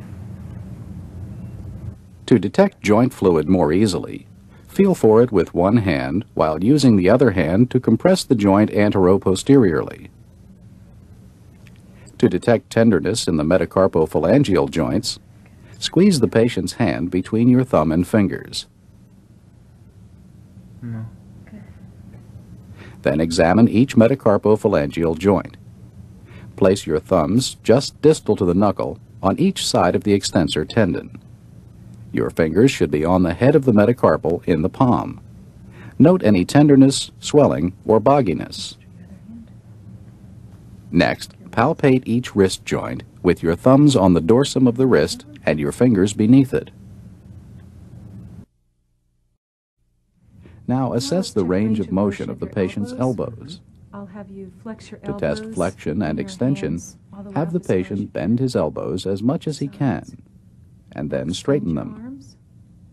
To check supination and Now bring pronation, your ask the elbows patient to flex his this, elbows at palms 90 up, degrees and turn his and now palms turn your up hands over. and then down. Let's check your left elbow now. Next, support the patient's forearm so that the elbow is flexed to about 70 degrees. Problems with your Inspect and palpate the elbow, including the extensor surface of the ulna and the olecranon process. Note any nodules, swelling, or tenderness.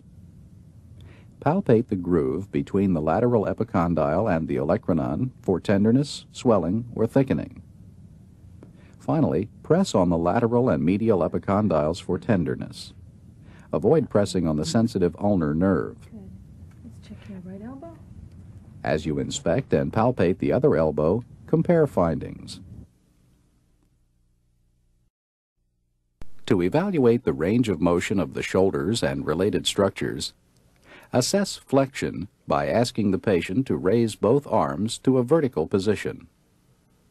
Assess external rotation by having him place his hands behind his neck with his elbows out to the sides. Check internal rotation by having him place his hands behind the small of his back. If you suspect a problem, cup your hand over the patient's shoulders and feel for crepitus as the patient repeats the movements.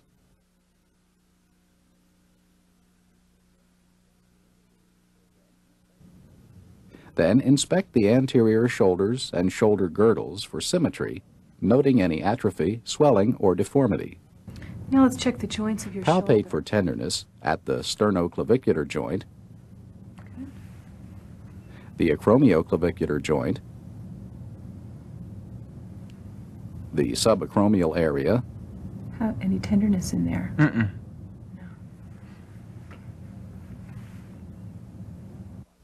and the long head of the biceps tendon. Now, with the patient lying down, inspect the patient's feet and ankles. Note any deformities, nodules, swelling, corns, or calluses. With your thumbs, palpate the anterior surface of each ankle joint, noting any bogginess, swelling, or tenderness. Feel along the Achilles tendon for nodules and tenderness.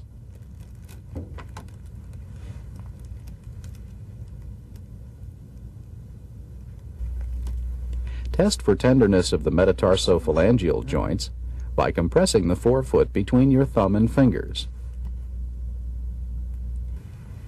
Evaluate each of these joints by palpating the metatarsal head in the sole of the foot and compressing the joint between your thumb and finger.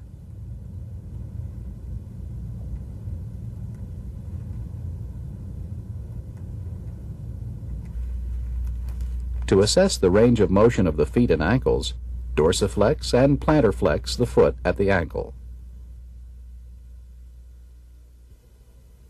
Next, stabilize the ankle with one hand and grasp the heel with the other. Then invert the foot at the subtalar joint and evert it. Now stabilize the heel and invert the forefoot at the transverse tarsal joint and evert the forefoot. Finally, flex the toes on the metatarsophalangeal joints. There should be no limitation of movement or pain. Now assess the range of motion on the opposite side. Inspect the patient's knees, noting their alignment and any deformities. Note atrophy of the quadriceps muscles or loss of the normal hollows around the patella. Then palpate the suprapatellar pouch on each side of the quadriceps, noting any thickening, swelling, or tenderness. Also palpate along each side of the patella.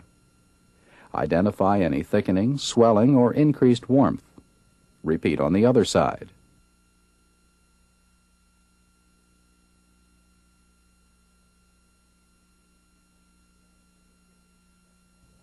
If you suspect a small amount of fluid in the knee, look for a bulge sign. First, milk the medial aspect of the knee firmly upward with the ball of your hand to displace any fluid. Next, press or tap the knee just behind the lateral margin of the patella. Watch for a bulge of returning fluid into the hollow medial to the patella. None is seen here. In another patient, there is a positive bulge sign.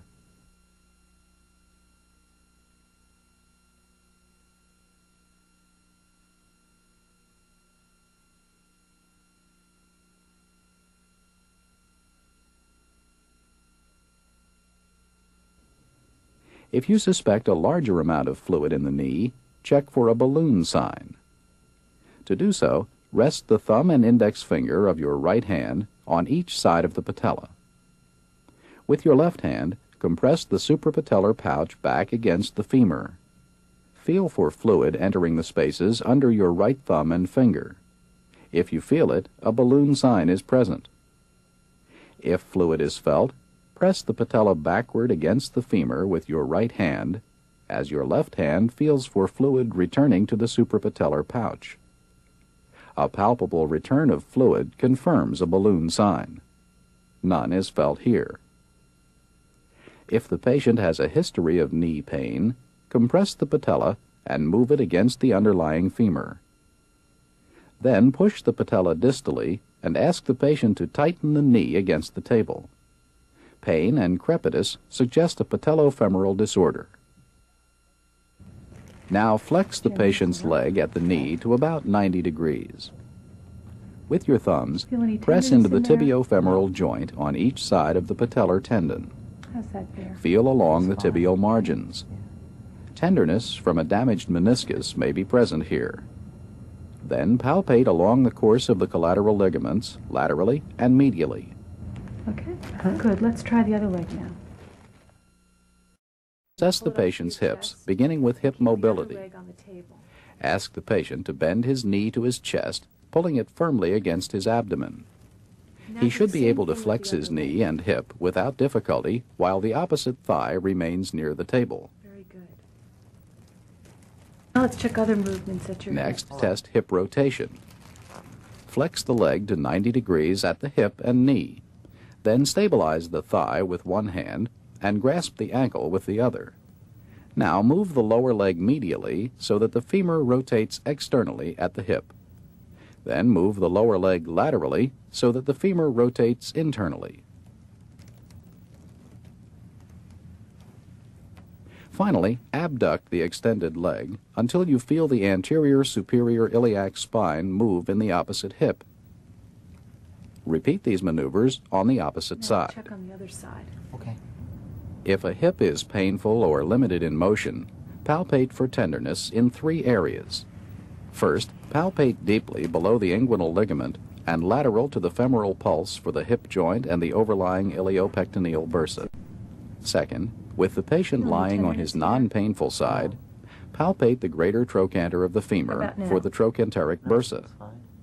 And third, palpate the ischial tuberosity for the ischial bursa. Finally, have the patient stand and again inspect his feet and knees, noting any deformities. Okay, good. I'll have you turn around and we'll look at the back of your knees now. As the patient turns around, observe for any swelling in the popliteal spaces. Inspect the spinal profile, observing the normal cervical, thoracic, and lumbar curves. Also, inspect the spine for lateral curvatures. There should be none. Next, ask the patient to bend forward and touch his toes. A lateral curvature may become more evident with this movement. Then watch as the patient bends forward again. The normally concave lumbar curve should flatten out. Now sit behind the patient and stabilize his pelvis with your hands. To assess lateral bending, have the patient bend to the right. Good. And now your left. And left. As far as you can. Now bend back. To check extension, ask him to bend back toward you. Fine.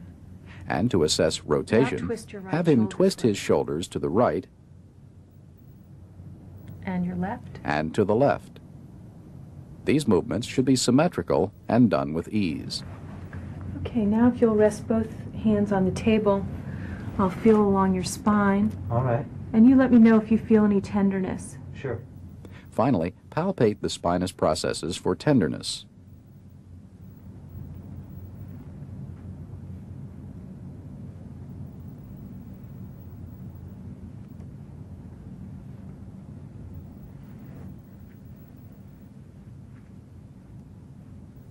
And the paravertebral muscles for tenderness and spasm.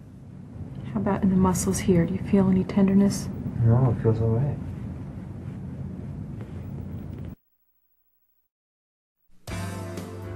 In summary, examination of the musculoskeletal system includes inspection, palpation, and range of motion tests of the head and neck, hands, wrists, elbows, shoulders and related structures, feet, ankles, knees, and hips, and spine.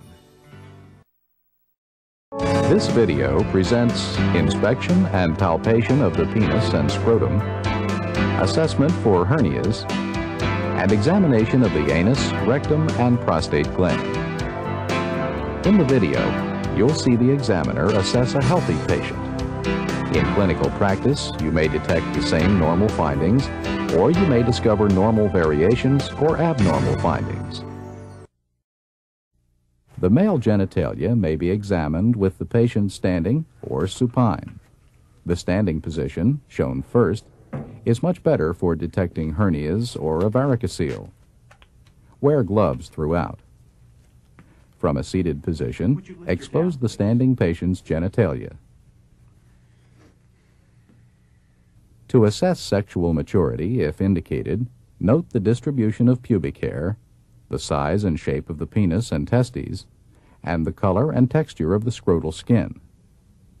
Later, you will palpate testicular size.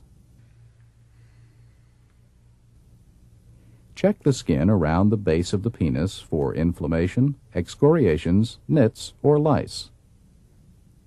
After retracting the foreskin, if necessary, inspect the glands, noting any lesions or scars, and observe the location of the urethral meatus, normally at the tip of the glands. Compress the glands gently between your thumb and index finger to open the urethral meatus. Inspect it for discharge. If any is present, culture it by methods used at your clinical site. Next, palpate the shaft of the penis, noting any induration or tenderness. There should be none.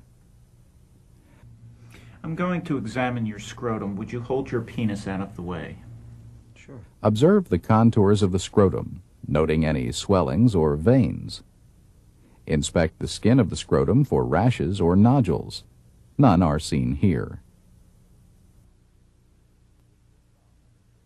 With your thumb and first two fingers, gently palpate each testis to assess its size and consistency, and to detect any nodules or masses. Testes are normally smooth, ovoid, symmetrical in size and consistency, and sensitive to pressure.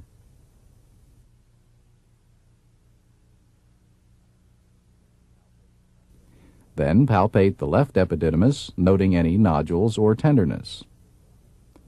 Using your thumb and fingers, palpate the left spermatic cord, including the vas deferens, and feel it from the epididymis to the external inguinal ring. Note any nodules or swellings. Repeat palpation on the right epididymis and spermatic cord. If a nodule or swelling is palpable, further evaluation, including ultrasound, is indicated. To assess for hernias, inspect the areas of the external inguinal ring and the femoral canal for bulges, and continue to watch as the patient bears down. Please bear down. If none is seen, palpate for an inguinal hernia. Using your right index finger for the patient's right side, invaginate some loose scrotal skin and follow the spermatic cord up to the external inguinal ring, and if possible, through it to the inguinal canal. Ask the patient to bear down or cough and feel for a bulging mass that touches your finger. Relax. Now palpate for a femoral hernia. Using the femoral pulse and inguinal ligament for orientation, place your fingers at the femoral canal and feel for swelling or tenderness as the patient again bears down or coughs. Please bear down. Relax. Repeat inspection and palpation on the left side, using your left index finger to palpate the external inguinal ring. When a male patient cannot or should not stand up for this exam, perform it while he is lying down. This position also makes it easier to inspect all surfaces of the penis and scrotum. Cover the patient's legs and expose his genitalia. To assess sexual maturity, if indicated, inspect the patient's pubic hair and genitalia. Inspect the skin around the base of the penis for inflammation, excoriations, nits, or lice. After retracting the foreskin, if necessary, inspect the glands and note the location of the urethral meatus. Compress the glands to open the meatus. If discharge is present, culture it. Then palpate the shaft of the penis. Continue by inspecting the scrotum, including its contours and all skin surfaces.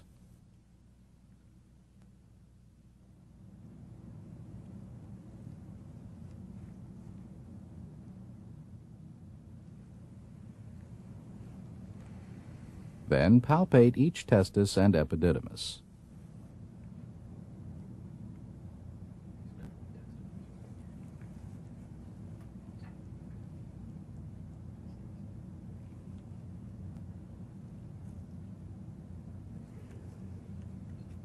Feel each spermatic cord, including the vas deferens, and palpate it from the epididymis to the external inguinal ring.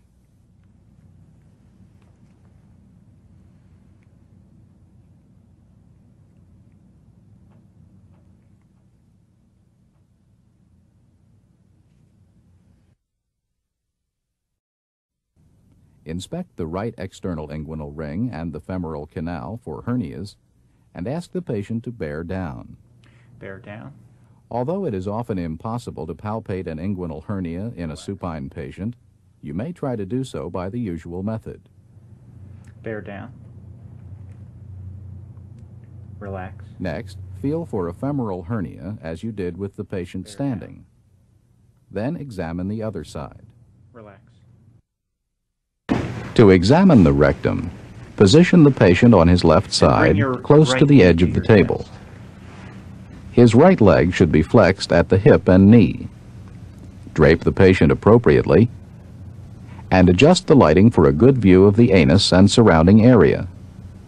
Spread the buttocks apart and inspect the sacrococcygeal and perianal areas for lesions, redness, rashes, or excoriations. Palpate any abnormal areas, noting any tenderness. Ask the patient to bear down as you inspect the anus for hemorrhoids, fissures, or other lesions. None are seen here. Now lubricate your index finger and tell the patient that you're going to put a finger into his rectum. You may feel some pressure. Ask the patient to bear down and place the pad of your index finger over the anus. As the sphincter relaxes, gently insert your fingertip into the anal canal, pointing toward the umbilicus. Ask the patient to relax. Note sphincter tone, tenderness, induration, irregularities, or nodules. To palpate as much of the rectal wall as possible, insert your finger fully and rotate your hand clockwise as far as possible.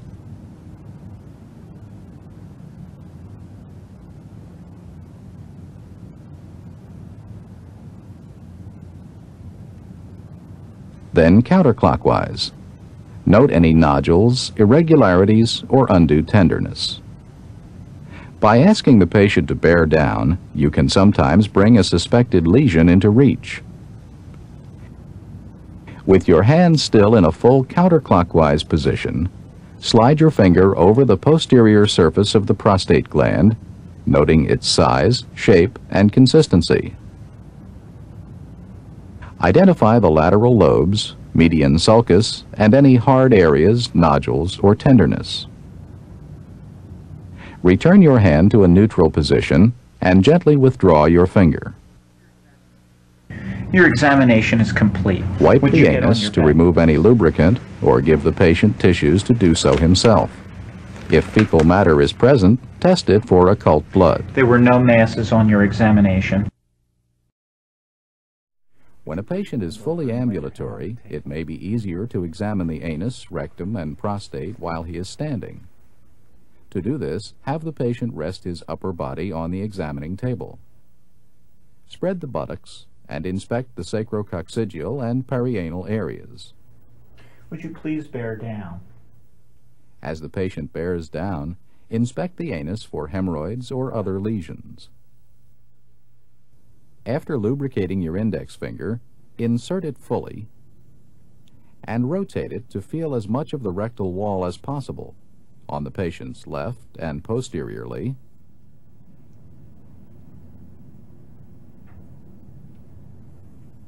and on the right and anteriorly. Then, through the anterior wall of the rectum, palpate the prostate gland, its two lateral lobes, and the median sulcus. Note any nodules, hard areas, or tenderness.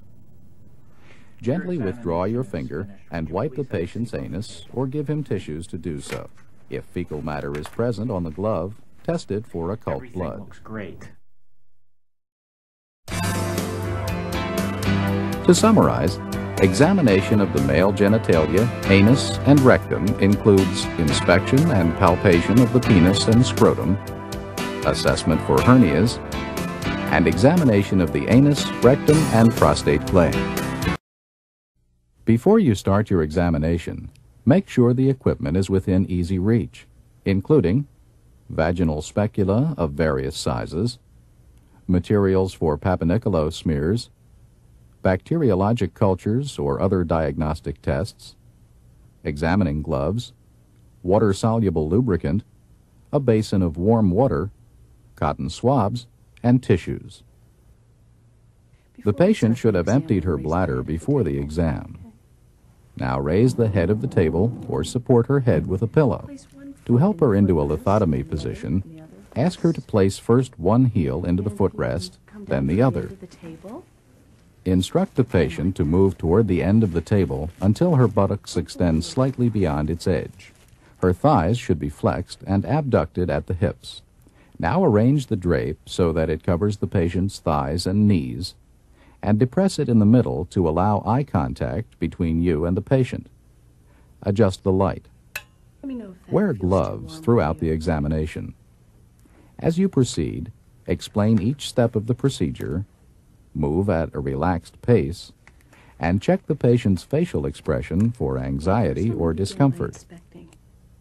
While seated comfortably, inspect the patient's external genitalia, including the mons pubis, labia, and perineum. To assess sexual maturity, if indicated, note the distribution of pubic hair and correlate it with breast development. Also, inspect the pubic area for excoriations, inflammation, nits, or lice. Inspect the labia majora for swelling, bruises, or varicosities. You're going to feel me touch you now. Tell the patient that you will be touching her external genitalia. Separate the labia majora, if necessary, and inspect the labia minora,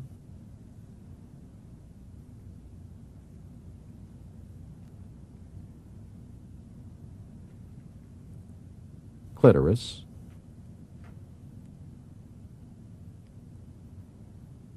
urethral meatus,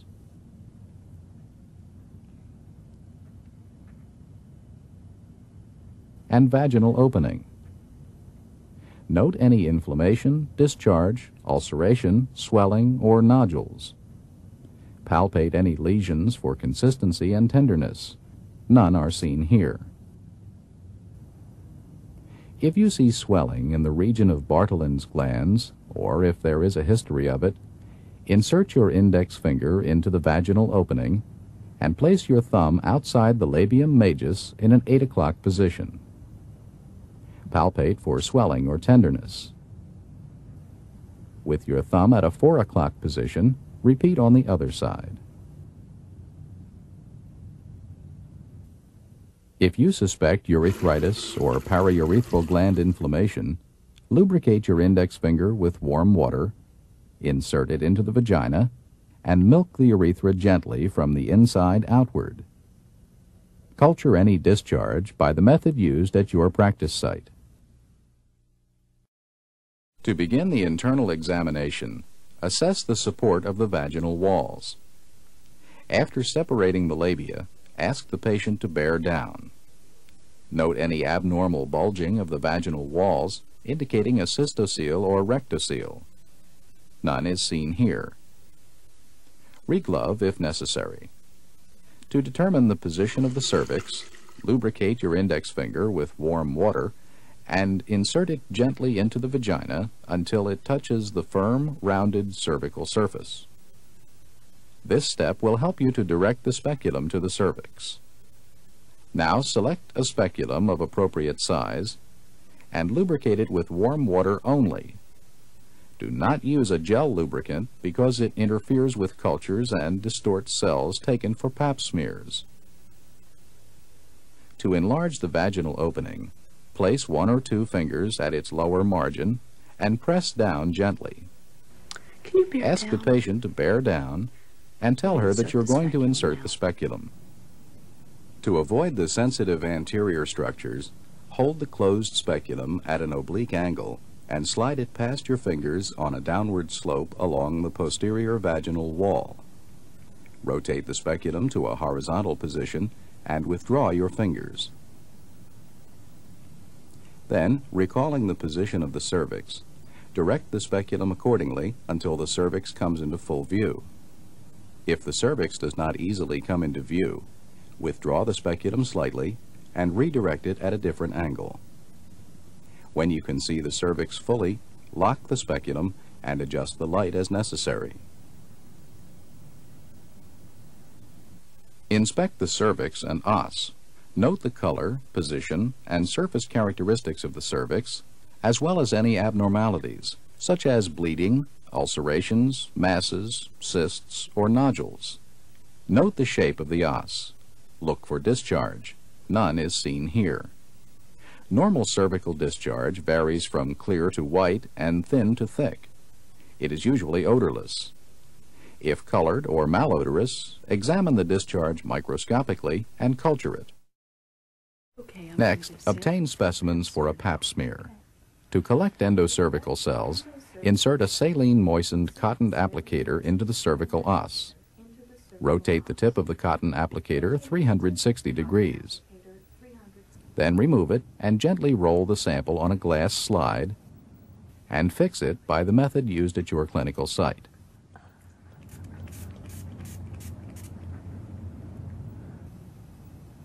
Next, obtain a specimen from the ectocervix, including the squamocolumnar junction. To do this, place the longer end of a spatula into the cervical os. Press and rotate 360 degrees. Gently smear the sample on a glass slide and fix it as before. Both of the methods just shown may be used in pregnant and non-pregnant women. Other cervical brushes are available for non-pregnant women, but they may cause local bleeding. As demonstrated on the examiner's hand, this one may be used to get an endocervical specimen, and this one may be used to obtain a combined specimen from the endocervix and ectocervix. To inspect the vagina, unlock the speculum and withdraw it slowly, keeping it open with your thumb, while you observe the vaginal mucosa. Note its color and any discharge, odor, masses, or ulcerations. Close the speculum as it emerges from the introitus. In a patient who has had a total hysterectomy, the vagina ends in a blind sac. Examine the vaginal walls anyway. Now stand to perform a bimanual examination.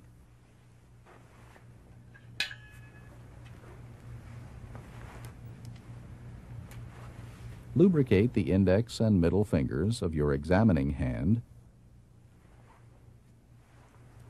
Okay. I'm going to continue the internal exam now. You're going to feel me insert 2 fingers into your vagina. Okay. And insert them into the vagina, exerting pressure posteriorly. Palpate the vaginal wall posteriorly.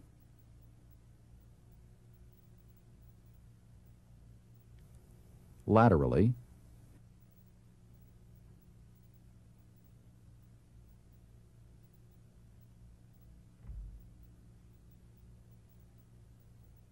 And anteriorly, including the urethra and bladder region.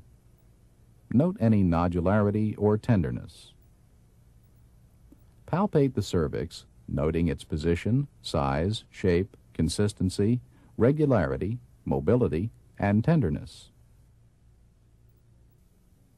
The cervix is normally rounded and firm with a consistency similar to the cartilage at the tip of the nose.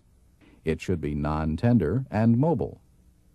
Feel the fornix around the cervix. Press down toward the intravaginal hand as it raises the uterus upward. Note the size, shape, consistency, and mobility of the uterus. Identify any masses or tenderness. In a non-pregnant woman, you may feel an anteverted uterus above the symphysis. It is normally firm and mobile. To palpate the right ovary, place your abdominal hand on the right lower quadrant and your intravaginal hand in the right lateral fornix. Press your abdominal hand in and down to move the ovary within reach of the intravaginal hand. Palpate the right ovary or any adnexal mass between your hands. If possible, note its size, shape, consistency, mobility, and tenderness. Repeat the bimanual examination on the left side. Ovaries are palpable in women with active ovarian function. They may be somewhat tender normally. Palpation is often difficult in obese or poorly relaxed women. The rectovaginal examination enables you to feel behind the cervix and perhaps a little higher. As you ask the patient to bear down, introduce your index finger into the vagina and your middle finger into the rectum. ask the patient to relax and re-examine the uterus, the right adnexa, and the left adnexa. Then palpate the region behind the cervix. If the uterus is retroverted or retroflexed as shown here, it may be palpable only by the rectal finger. Withdraw your fingers gently. You're going to feel me touch you once again. After changing your gloves, examine the anus and rectum. Inspect the perianal area for lesions, redness, rashes, or excoriation. Palpate abnormal areas, noting any tenderness. Can you bear down? Ask the patient to bear down and inspect the anal area for hemorrhoids or other lesions. None are seen here.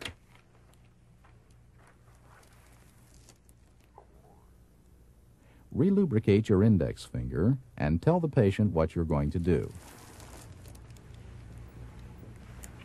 You're going to feel me touch you. Can you bear Again, down ask also? the patient to bear down. Place the pad of your index finger over the anus. As the sphincter relaxes, gently insert your fingertip into the anal canal so that it points toward the umbilicus. Okay, and relax your Ask the muscles. patient to relax. Note the sphincter tone and any tenderness or nodules. To palpate as much of the rectal surface as possible, insert your finger fully and rotate your hand counterclockwise as far as you can. Then rotate it clockwise. Note any nodules, irregularities, or tenderness. Can you bear down? By asking the patient to bear down, you can sometimes bring a suspected lesion into reach. Normally, the cervix can be felt through the anterior rectal wall. Gently withdraw your finger. Wipe the vulva and anus to remove any lubricant or give the patient tissues to do I'm so. going to give you some tissues. If fecal Wipe matter is yourself. present on the glove, test it for occult blood. Finally, ask the patient to slide back on the examination Slide table back and and sit sit. up, assisting her if necessary.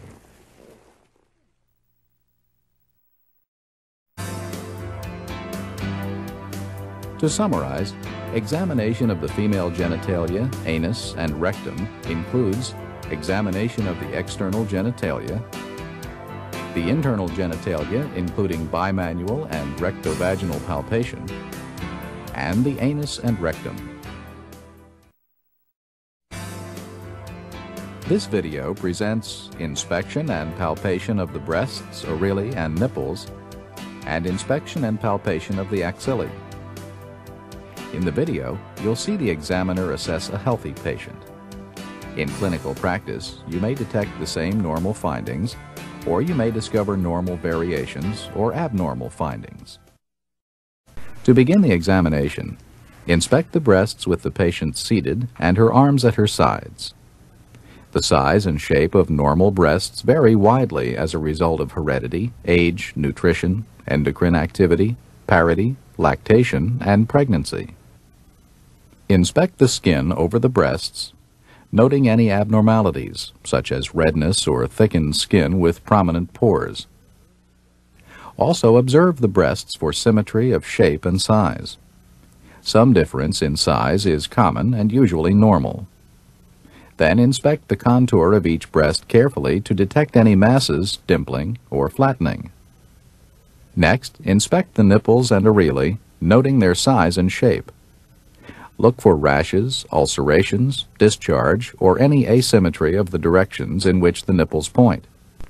Then use two arm movements that may bring out skin dimpling that suggests an underlying lesion such as cancer.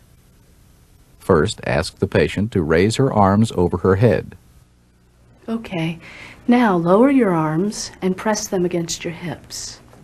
Next, ask her to press her hands against her hips. With each movement, inspect the breast contours carefully. When the patient's breasts are large or pendulous, a third position is useful. Ask the patient to stand and lean forward, supported by your hands or by a chair. Her breasts should hang free from the chest wall. Look for dimpling of the skin and retraction of the nipples. None are seen here. Next, with your fingers flat on the breast, compress it gently against the chest wall. With the pads of 3 fingers, palpate in a smooth rotary motion, assessing the breast tissue for consistency, tenderness, and nodules or masses. Use a systematic pattern, such as concentric circles, clock times, or parallel lines, to palpate the entire breast. A pattern of parallel lines is demonstrated.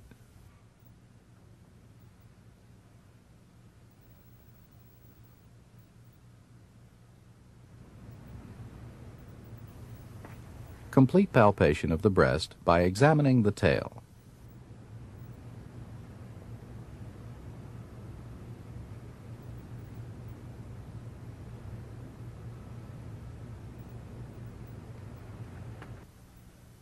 Although normal breasts may be diffusely lumpy, try to identify any nodule or mass that is larger or different from the rest of the breast tissue. Note its location, size, shape, consistency, and tenderness. Is it well circumscribed or not? When you try to move it, does it seem mobile? And does the nearby skin become dimpled, suggesting an underlying lesion such as cancer? Next, palpate the nipple, noting its elasticity. If the patient had reported spontaneous discharge from the nipple, compress the breast and areola with 1 finger that points to the nipple. Continue in a radial pattern around the nipple, trying to identify the source of the discharge.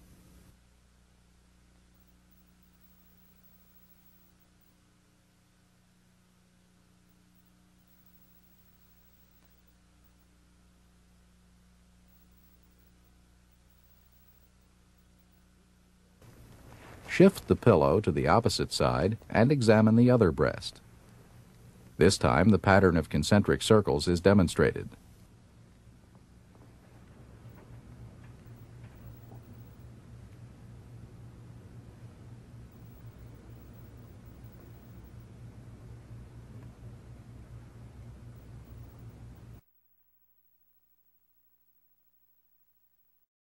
Although examination of the male breasts may be brief, it should not be omitted. Inspect the breasts for symmetry and size, and inspect each nipple and areola for nodules or ulcerations. Then palpate the areola for nodules.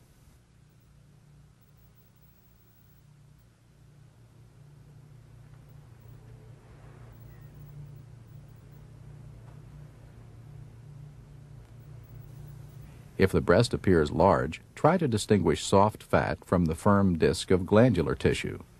Repeat on the other side. With the patient's arm raised, inspect the left axilla, noting any rash, infection, or unusual pigmentation. Okay, you can lower your arm. After the patient lowers her arm, support her left wrist with your left hand and ask her to relax her arm. Now palpate the patient's left axilla by cupping the fingers of your right hand together and reaching as high as possible toward the apex of the axilla. As you bring your fingers down, try to feel the central nodes against the rib cage. Note their size, shape, consistency, mobility, and tenderness. If the central nodes feel abnormal, or if there are lesions in their drainage area, feel for the other groups of axillary nodes. For the pectoral nodes, feel inside the anterior axillary fold with your fingers while your thumb stabilizes the tissue from in front.